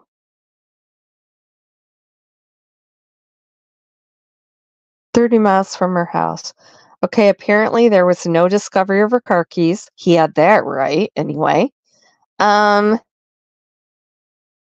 Okay, she's marries Chris Lar, and then he goes, CL. He almost called you by name, Chris. In 2009, and he is the father of their 2 children, their 2 daughters, who, by the way, are much older now. Really? Okay, got that right, too. 4 months into the marriage, we have a little secret life coming up. And that is when the Popo, who calls him Popo, is called to their house in a domestic as a result of some arguing. Okay, as a result of some arguing, we know we've got a lot of things happening here. So now he tries to compare this to the Brian Laundrie case. And how we have a domestic and the victim, Rose, except Rose wasn't the victim, reports that her husband put her in a headlock and slams her to the ground. Later he says concrete. You slammed her into the concrete, Chris. However, later they reconcile and kind of smooth everything out. There are no more issues. And somehow the petition of the domestic disturbance gets withdrawn and pulled from the court system. Yeah, after 10 years it did. It didn't get really withdrawn. They closed out the file. I don't think he knows anything about the legal system either. So as a result of that, there are no domestic violence charges. But later on, we find out that she actually had a bench warrant. What's one of the interesting things here that I want to ask you guys is sounds like we saw a press conference where somebody said, well, she's apologized and everything's okay. So that's where he tries to say it's like Popo. Okay, so shortly after this event, the husband files for divorce, and according to him, statements in the public, Rose talks him out of it, so he wants out of the relationship. She wants to stay in the relationship. So now what we need to do in this scenario is, his board. He wants to put red flags, huge red flags, because two people in a domestic, the 5-0 have been called. And everything just starts hunky-dory. Then she gets an active bench warrant, though, and now everybody has to understand. I mean, we know how it works in the system. So she's declaring that he got her in a headlock and slammed her into the concrete. Okay, here. And then he's claiming that, no, it's all a misunderstanding. And, she's pulled everything back and it's all good. But apparently she gets a bench warrant for disorderly conduct, which was later amended to a domestic. So it's unclear to me if you know how our charge was related to this domestic incident. If anybody has any insight, it's the same incident, Chris. I don't know if you guys are getting tired about me talking about this, but it's the same incident. It was a disorderly conduct with a domestic violence amendment to it. Later, he says she pled guilty, and that didn't happen either. Okay, so it's a misdemeanor in California. That would be a felony. There in Hay, we know, our friends, we know recently that, the officers have no choice but to hook people up and take them to jail. So back then in 2009, those laws may not have been enacted in Wisconsin and they still had discretion. No, actually, they did hook up the person responsible and took her to jail. So I don't know why he's saying this. So anyway, a bench warrant is out in 2009. No, her court date is in 2009. And she didn't show up because she went missing. So she pleads guilty to misdemeanor domestic violence in court. No, she doesn't.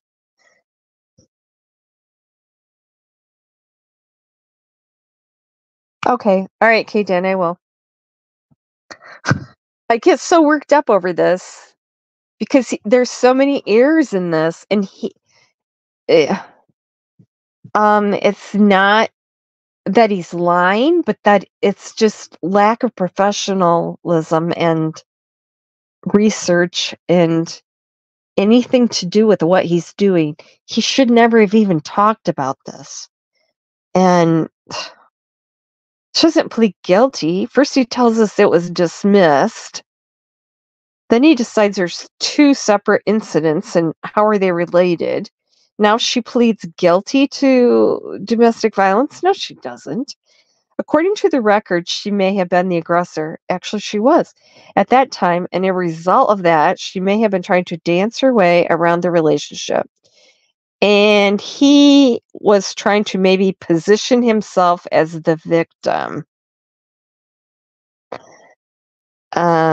I'm not clear how that works yet in this particular case because only one of the two is missing and has been missing for quite some time.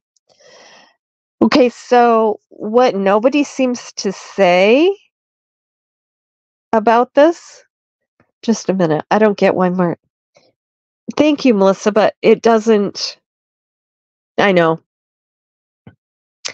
Yeah, people blocked me on Facebook too in the group I was in because I would point out facts, and yeah, they say I'm attacking people. I'm a know-it-all. No, I just, when you're wrong, you're wrong. I don't call people stupid, but I just say no, that, this is the law, or this is a fact, or this is what happened. And yeah, exactly.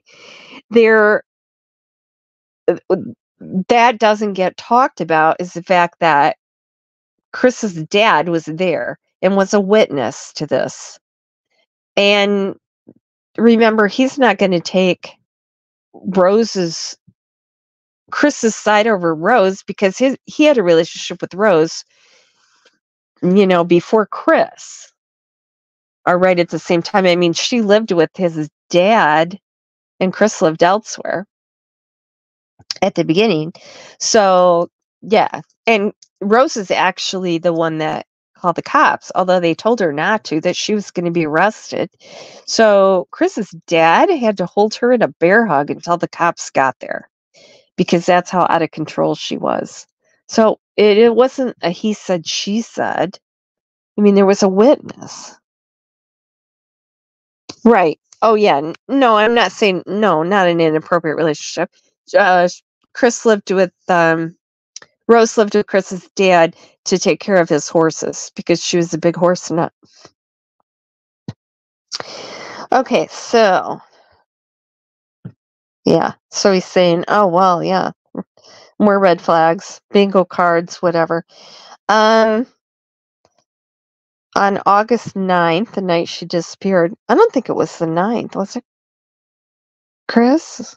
Anyway, she left home after they had dinner with his dad, and he and his dad were the last two people to see her alive.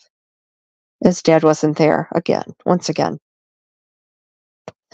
Okay, so then he plays another video.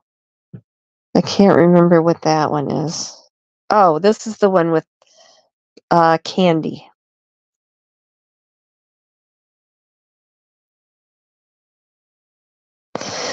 Okay, now he's saying she's lost. This was the video that the sheriff's department did with Candy, talking about the loss of Rose and how her life was never the same. And he's saying, oh, well, I've got to stop for a second. What are the odds of two moms in the same family losing their daughters? Yeah, Millie. Well, really? I didn't know that was your birthday. I guess I never looked into it. Okay, so here we look at the victim continuum. What the hell is that? Now, in Summer's case, 5-year-olds just don't vanish. Actually, they do. Look at Dior Koontz. He just vanished right into thin air. Look at Michael Vaughn. Kids vanish all the time. But in Rose's case, she could vanish, but then you start to look at the environment, situation, and circumstances. But, Chris, you didn't do that. You haven't looked into anything. I guess he's just waiting for his chat to clue him in. Okay, what do I got? Oh. So family dynamics on both place scenarios, so we can understand why that law enforcement is keeping it close to the vest. No, they just didn't want you to know anything about it. There is generational stuff going on here. And I think we all know, some of the players around. Emily's talking about Don, of course, his arch enemy.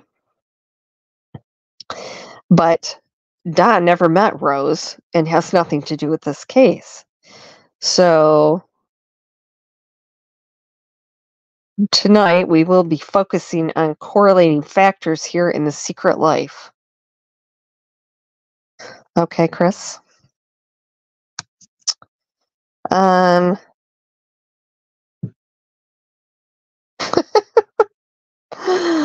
I know I'm going by the transcript, and Chris, he talks kind of choppy, so that's why it sounds like I don't know how to pronounce words correctly. He doesn't just say a simple sentence. Okay. Allegedly, in my opinion, you've got all the makings for a very high-risk environment for Rose, just in some of the circles around this person.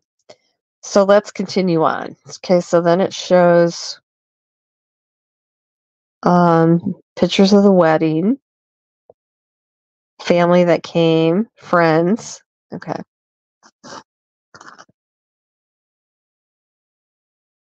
Okay, and it's talking about Candy saying how she avoids this area. Yeah, I don't really understand that too, because what area is she avoiding? Do you know that, Chris? Yeah, they're not. They're not connected. Well, he would have loved to have tied Don into this too if he could have. The bad. Yeah. Yeah, I don't either. But anyway, he said that's another red flag. Put that on the red flag train. Because he thinks that she would want to hang out in the area where she saw where Rose disappeared, except that she doesn't know where Rose disappeared. I don't know. He didn't like that part of it either, so we agree with that anyway. So here's where he says the guy in the back seat of the truck filming Candy driving is one of the investigators. I think the guy in the back seat was one of the investigators. I don't know who it is yet. We're certainly going to ask. But I think the dude in the back seat is listening to what we call spontaneous statements.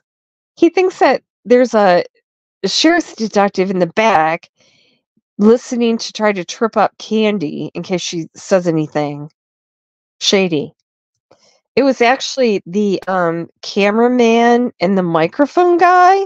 That's who was in the back seat. It wasn't a detective. I mean, is this guy really a super cop?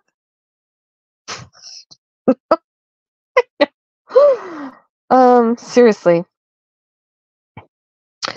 Okay, so yep, he wants to apply things from at this point.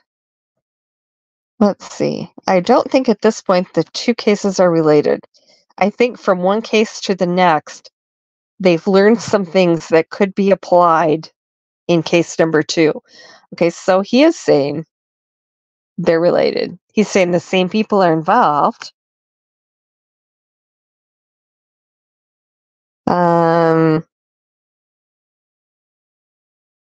Okay, he doesn't like. He compares this to when he heard that his son had died and how he needed to go back to the place where it happened to get closure. Well, that's fine, Chris, but you're saying what? Because the situation with that would be he was saying he was at Disneyland by the teacups when he got the phone call, and he had to go back there to get closure to it. So it's not like Candy needed to go back to where Rose was last seen. She would go back to where she was when she got the phone call, right? That would be the situation that he's describing. Yeah. Well, you didn't get any exclusive interviews about this. Oh, Squirrely Girl thinks that corner thing is funny. Clicks and views. Exactly. Exactly, Millie. Yes. And the shed thing. I mean, he did all that. He orchestrated it. It was like theater for him. Okay? And he's directing it. Like when he went down to the shed and, asked Candace if he could look in the shed. Okay, the shed door is partially open anyway, right? And Candace said, well, yeah, I wouldn't want you to get hurt. And so Chris backed away. So now he's still claiming to this day that Candace told him he could not go in the shed. I heard him. I think even in this, he said, well, I was denied being able to look in the shed. He knew that Don was not there. Don's truck was not there. Chris's wife was in the truck, in the driveway, waiting while he did this. He deliberately did not even peer in the open doorway so that he could try to intimate that Don was hiding in the shed. I don't know. Chris has a shed fetish. So Don hid in the shed once when he lived in Utah when he was a kid. And now suddenly Chris thinks that Don likes to hide in sheds. What? Does that even make any sense to anybody at all? Okay. I'm sure I'm going to be the topic of the lab after dark tonight. But anyway, been there before. Oh yeah, supposedly. Yeah, he's got a bunch of interviews he's doing in Wisconsin, and he's going to talk about this more next week.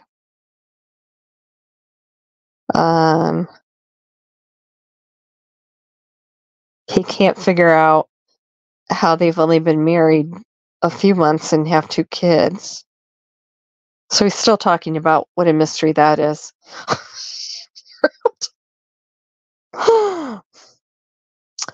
And Candy is using a walking stick or a cane in the video for Rose, but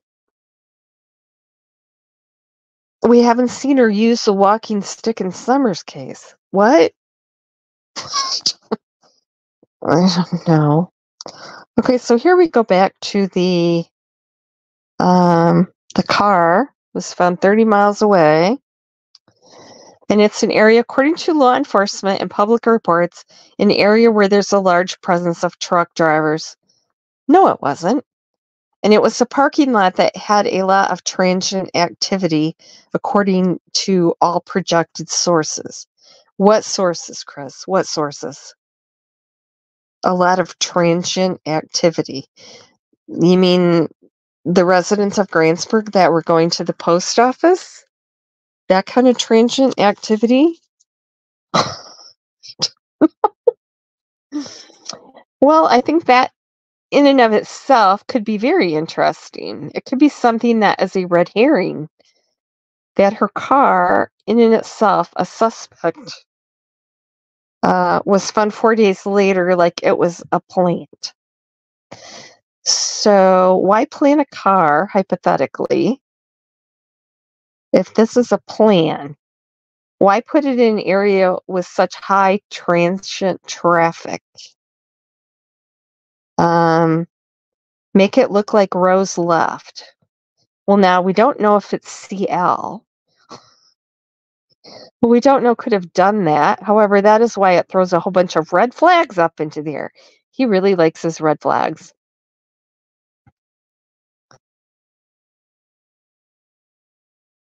Yeah, he has a shed fetish. He has a shed fetish, definitely. Okay, so they're trying to make it look like she leaves her car, gets into somebody else's car. Well, that's a high-risk activity. So she's a victim of opportunity at that point, and that's where the stranger abduction theory would come in. Now, we know in Summer's case, I'm not buying that. Yeah, we know that, Chris. We know what you think happened in Summer's case. You've made that very clear.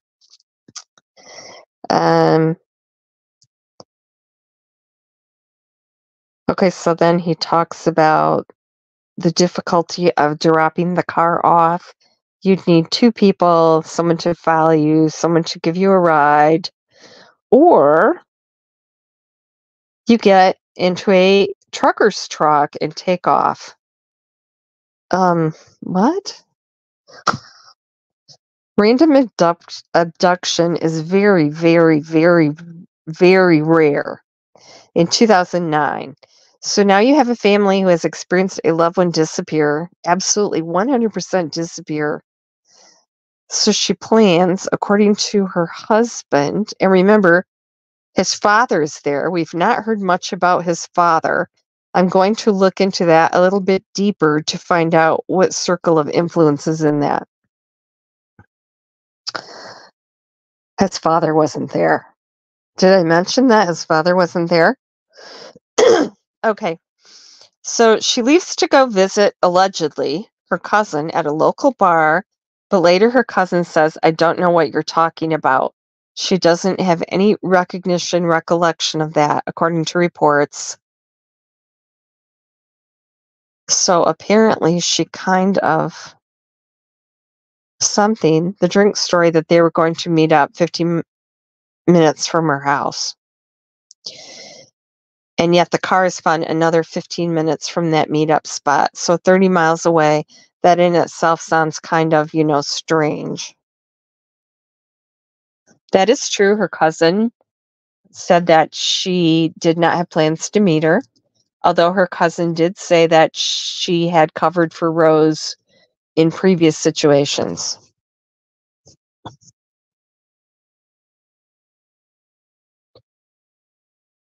So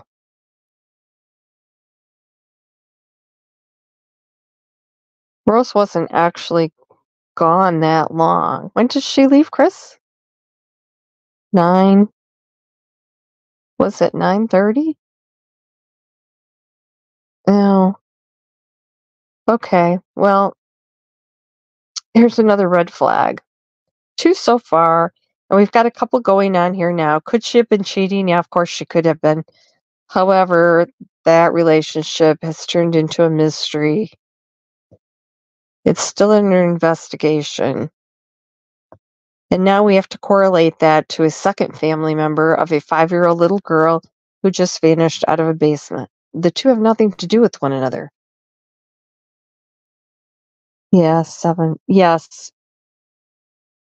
Absolutely 100%. And Josh likes to take up for Chris. You know when it wasn't Tennessee Truth, was it Toaster Oven Jenkies? Remember at that fair, the Baileytown Fair, where they had that tent set up for missing people, and then Chris made fun of that, Chris Mcdonough, and accused them of hanging pictures of missing kids that were already found so that they could claim that they did that. And then people got after him for, mocking that. And Josh, was all over it. Of course, Chris didn't apologize or anything, but Josh went on and said, oh, Chris didn't mean that. No, he didn't mean that. He didn't say that. Yes, he did. It's on YouTube. Millie, I really do think that's paranoia. I think he really believed Don was in the shed. No, he said that he wasn't. No, Don, he knew Don wasn't there, Kaden. Don's truck was gone. And he said that. He told someone that. He laughed because they said something about how he left his wife alone in the truck with, Don running loose.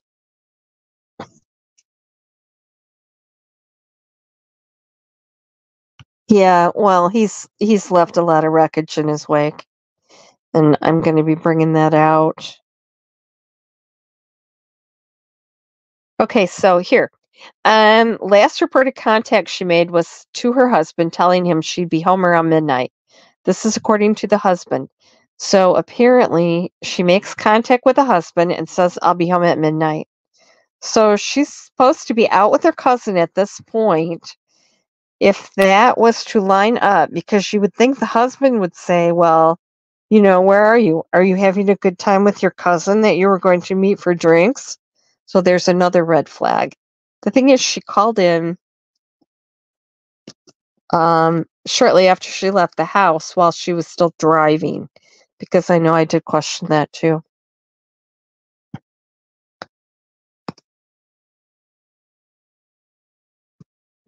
All right, now what's wrong with my phone? Okay, so then the FBI has issued a wanted persons bulletin about her. And he said he calls this horsepower. And then he puts a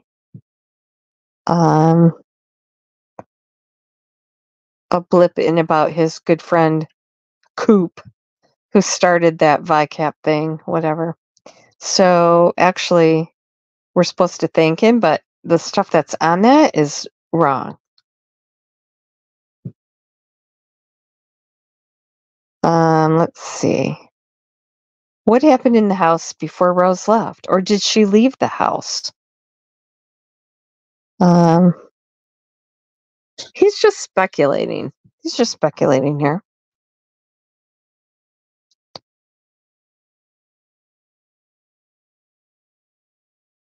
About things that he doesn't know anything about. I mean, if you're going to speculate, you at least find out the facts and then try to fit a theory around that, right? So I don't know if there have been any search warrants in the house. Yeah, you don't know that. I'm assuming the car was hit pretty cleanly.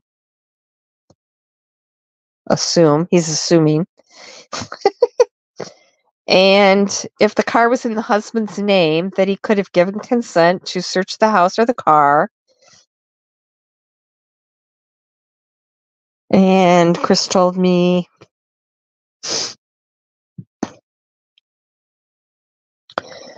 that they did. He gave consent to search the house, but they did have a warrant, which is, usually the case.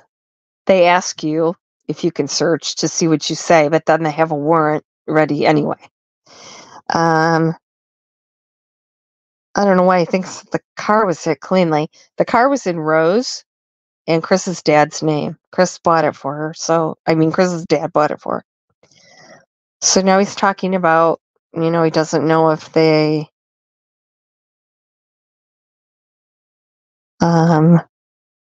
that the house was searched or not. If they didn't search it, that was a big mistake. So then he talks about Chris filing for divorce. Her husband of 6 months files for divorce and requested a court order to ensure Rose could not return and gain custody of their children. So the children seem to be a pivotal piece of this puzzle for the husband. Remember, he wants out of the relationship. She allegedly talks him back into it. But he wants custody of the children in case she comes back. So he files divorce and says, I need to get custody of these kids. So let's add that to the red flag column, shall we? Okay, whatever. In 2010, he was granted sole custody of their daughters. Temporary sole custody. And it was in the order that if Rose came back, they would revisit custody. So this was just a temporary thing, so she couldn't come back and take the girls. His lawyer recommended that. It's not a red flag. It wasn't even Chris's idea. Then we're talking about things that were in a Facebook group, although he hasn't seen that, and he doesn't, get into that. I like to stay neutral. Who knew this was going to be a funny part?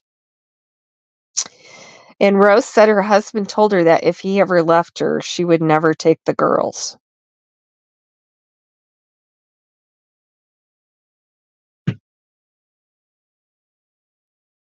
He got that from a Facebook group that he didn't see. Okay.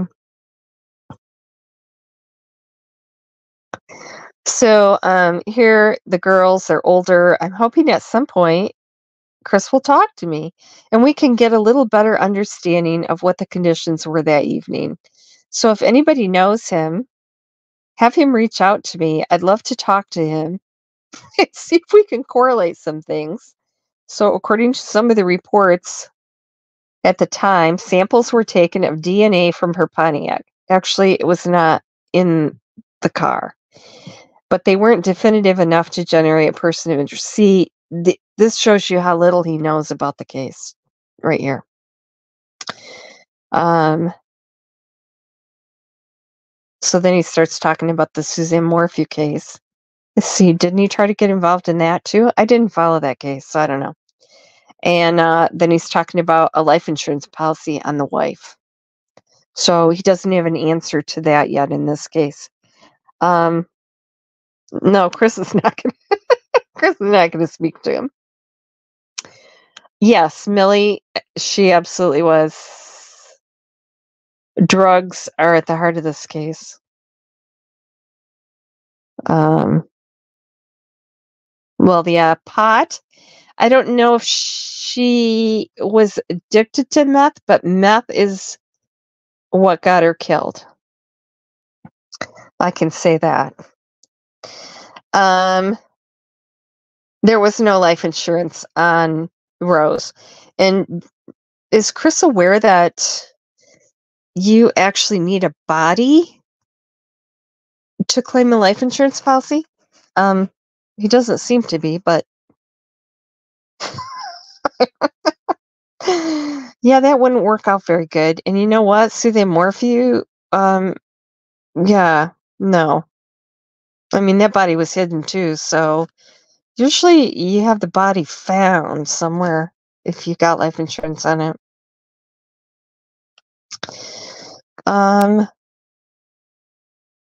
Okay, here, yeah, this is definitely an avenue we wanted to take a look at.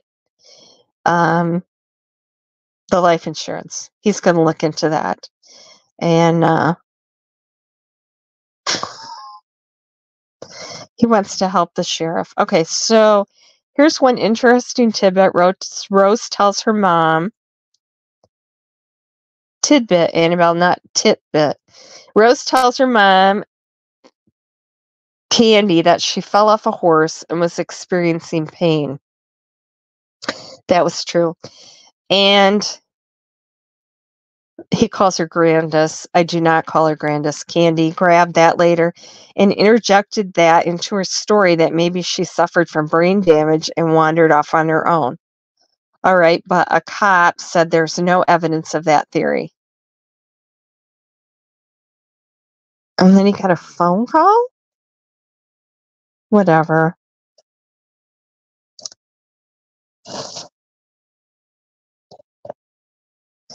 So now he's saying that,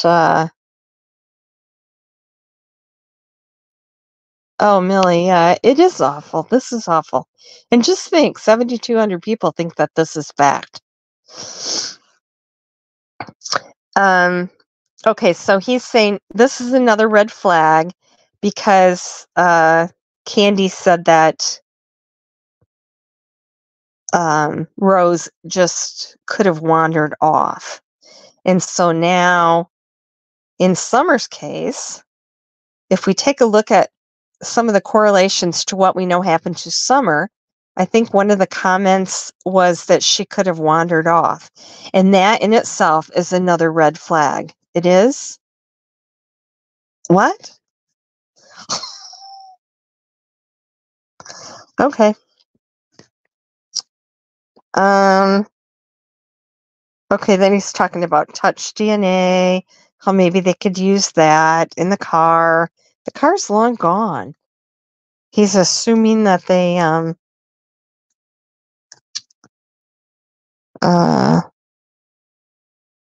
really chucked out the car. Okay, we already know they didn't, because once Chris's dad got the car back, the green sweater that's on all the VICAP and missing persons posters that she was allegedly wearing was in the car. So why the hell didn't the cops see that? If they processed the inside of the car and they're saying there's no DNA and only family fingerprints, why didn't they see a sweater in the car? Anybody got an answer for that? So yeah, I'm going to get in trouble for this, aren't I?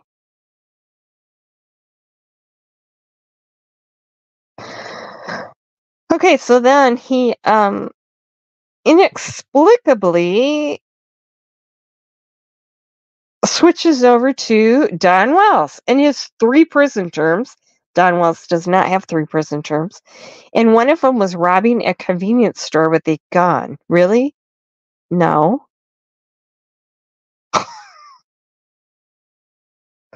I don't think I want to get off onto the Utah Don Wells thing. Okay, where was DW living when Rose went missing? I've heard different things. My best recollection is he may have been in Arkansas at the time. Was there ever evidence, proof that Rose actually fell off a horse? Yes, there was. Rose did fall off a horse. Chris told me it wasn't.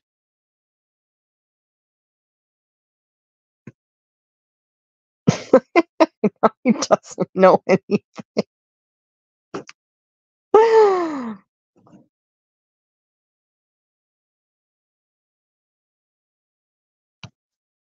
There you go, Chris. There's a question for you.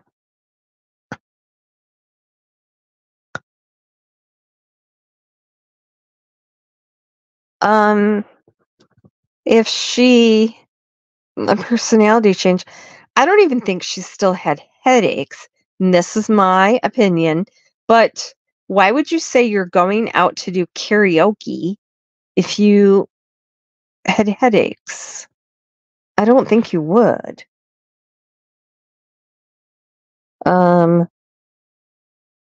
Yeah, he said she was barrel training the horse and fell off. So, okay, how old was Candace when this happened? So there's an 8-year difference between the 2 girls. So she was 8 years older than Rose. No. There's 2 years difference between each of the girls. So she's 6. Where is he getting this? Okay, next is the rumor about the family reunion around the time of the disappearance. Rumor. I have not heard that rumor, and I do not know that answer. And if it's a rumor, we want to verify that. Really?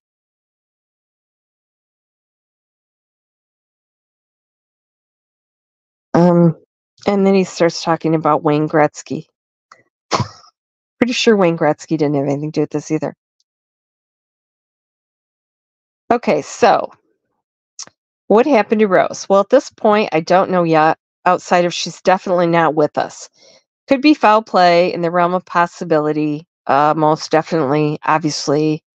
It doesn't, take much to say other than that. Do I think her life was taken? The demise. I don't think she walked away. I think the domestic stuff is problematic. And at this point, I would put her in the category of, she could be a victim of foul play.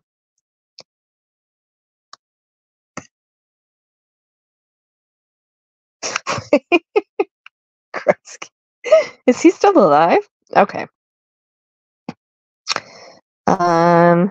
Should I keep going? Still got a couple people in here. Okay, so, oh yeah, here we go. Now he wants, the car could be problematic. The car could be staged. It was dropped off there. What does he think could be staged about it? I mean, they had to get rid of it, right? Okay, so if we were approached, we, being the Cold Case Foundation, by the sheriff or Grandish, we could get involved in Rose's case, and we could hit the ground running with about 125 folks from top to bottom. And we have some conversations taking place next week. I'll keep you posted. Okay, Eve, thanks. Is it past your bedtime? You can go if you need to, hon. Take care of you, sweetie. In this case, it sounds like it was just standard VICAP. Missing person, mother of two, so boots on the ground. In this, you have to ask everybody in the circle, including the father-in-law, who was one of the last two people to see her. I would really like to talk to the father-in-law. There you go, Chris. I don't know. My gut tells me he's not, not with us anymore because it's been over 10 years.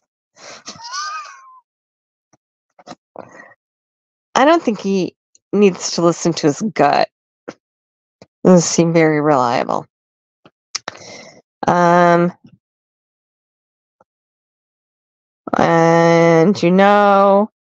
I hope he is, because he would be one of the first guys I would start with, to see what he has to say. And you have to do it, separately, right? You want to do it out of the earshot of every other family member.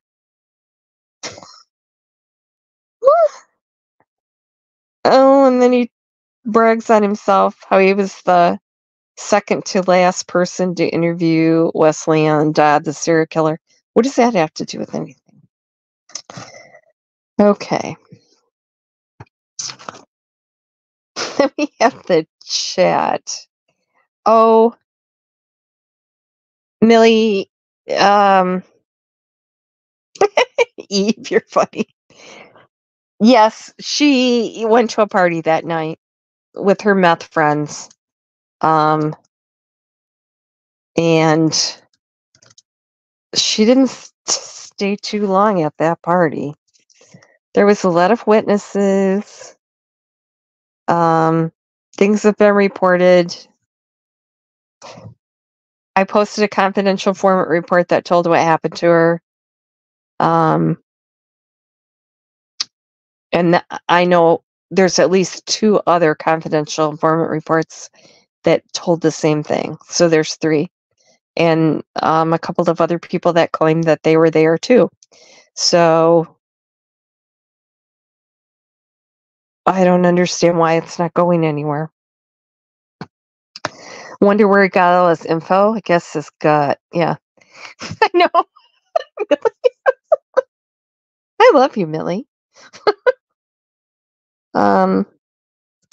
Could Larson dump the car there to make it look like Rose Loft? That was one of the questions in the chat. I'm surprised nobody saw the car being parked or the person who parked it at that truck stop. I think about that too.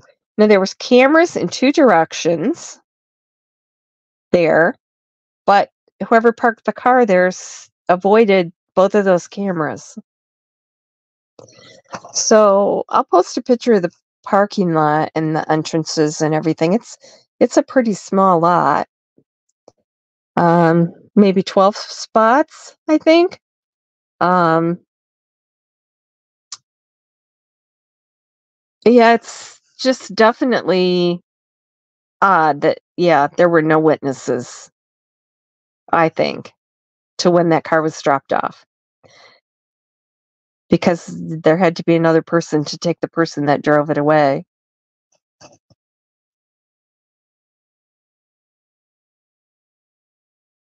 Millie, they were, Chris, tell me again. Okay, 7 and 18 months.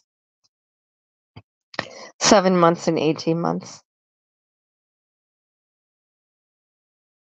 But, the theory that Chris's dad was a truck driver, and they put Chris's And that's a trucker's parking lot. And so they had Rose's car in the back of the truck, and then they took that and dropped the car off at the parking lot. Like, a truck wouldn't even fit in that parking lot. And you're not going to attract any attention unloading a car with a drop gate and a forklift in the middle of a little parking lot. No, that didn't happen. I don't know. I think so it would be found, K-Dan. At that point, they needed it found. I've heard of a place it might have been that was pretty secluded in a barn, not too far from the house where the party was at, by someone who was at the party that was renting that house and barn. And I heard it was kept there for 4 days. But then what are they going to do with it? They got to put it somewhere. You know, putting it in that parking lot could make it look like she met someone else, right? Like she parked it there. I don't know. Somebody's got those keys. I think keys make a good trophy.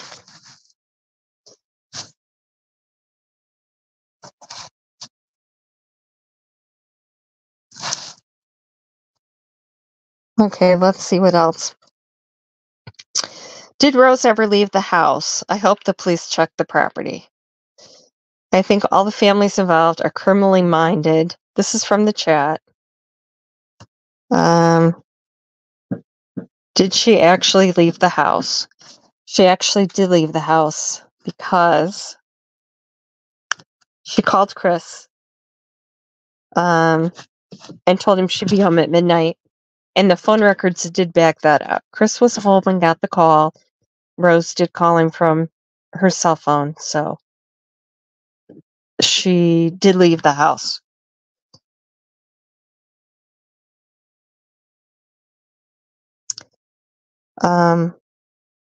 But of course, Chris Mcdonough wouldn't know any of that.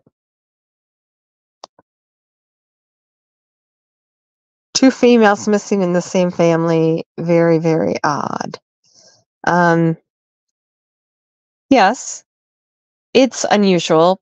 It's not totally rare. And I have gathered several cases of 2 people in a family missing. 2 brothers that went missing 5 or 6 years apart and were never found. Look at Cassidy Rainwater, which was last year, the year before. And I think this last guy was just sentenced for that. They filmed her, kidnapped her, kept her in a cage in the basement, tortured her, cut her up, whatever.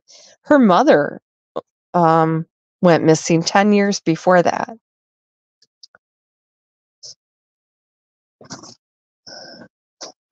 So it does happen. I just think in this case, in this case, super, social media sleuths, I don't know. They're trying to connect every case on YouTube, like, Upchurch connecting Riley Strain and Kylie Rodney. There was a creator that said the West Boys, Cash Gernon, I forget. All these different people were all by the same group. They're kind of like the smiley face. And I wanted to do a show about the smiley face killers too, because that's such a far out theory, in my opinion. Thanks, hon. Appreciate it. Okay, here's somebody wondering if one of them had a secret place they tricked Summer and Rose to go. What? So glad someone is talking about Summer and Rose. Thank you, Chris, for bringing sanity back to YouTube. I had to read that. I know it's a cheap shot, but okay. Hope law enforcement is taking a hard look at Marcos. Okay, Marcos is Chris Marcos was also mentioned as a suspect in Summer Wells' case. He is Candy's step-nephew, and married her niece. So he's kind of a doubly related to the family person. He is a very dangerous, violent sex offender of children. And so that's a legitimate concern. However, Chris Marcos was living in California when Rose went missing. And he was at work in Wisconsin on camera. He manages a party store, gas station, or something. And there were several coworkers that vouched for him, and he was on video. So he was nowhere near Summer. And I'm sure that there is little girls closer to Wisconsin than Tennessee.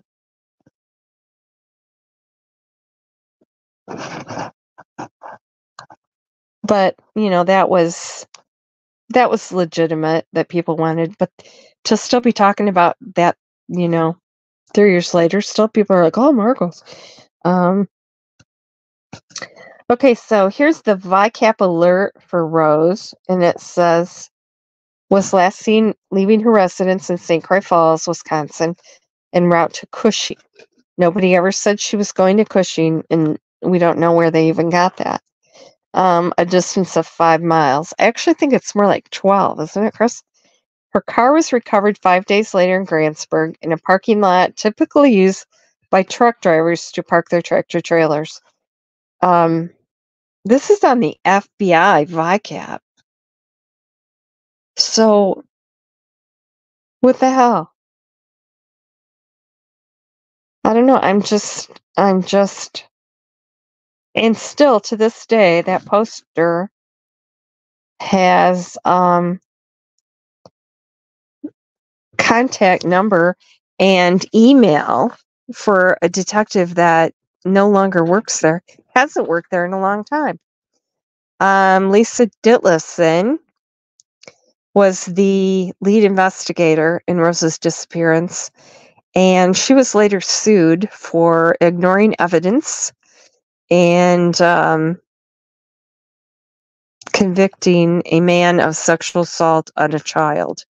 And he sued, and it was overturned because he was innocent. There was evidence that proved that. And she, had qualified immunity because she was law enforcement. She was also in charge of the evidence room at the time. And she now sells real estate. So, shady. What can I say? Shady, shady, shady.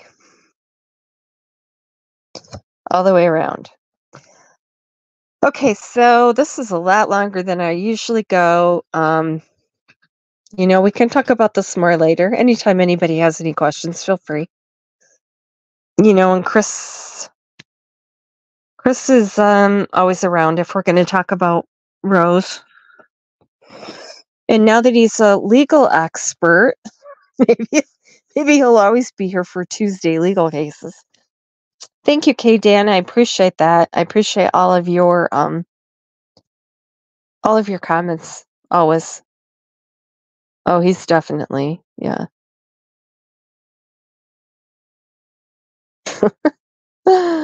Oh. Okay, so we're going to wrap it up. And now I'm bleeding because my cat just clawed me. So love all you guys. I really do. I appreciate each and every one of you. You don't know how much. And how much I enjoy, you guys being in chat. and leaving comments and interacting. Hey, you know, when I monetized, so that was supposed to bring my videos up on more channels or whatever, on more feeds. I've made $10. $10.16. Just wanted you to know. In case you wanted to call me a tragedy pimp. Thanks, Squirrely Girl. Thanks, Bob. Thanks, K. Dan. Chris. Millie. Oh, yeah. Yes, it does. Depending on how far back you go. Eve, the lovely Eve. Moderator extraordinaire. And Annabelle. I didn't see Rakes tonight. Good night, Melissa Brown. And I know Misha is watching the replay. So, love you guys. And I will not have a show on Thursday because I'm going to be out of town. I put on retreats out of state, and I have one this week and this weekend. So, I'll see y'all next Tuesday. So, have a good week and a good weekend, and I'll see you then. Thanks, everybody, for being here.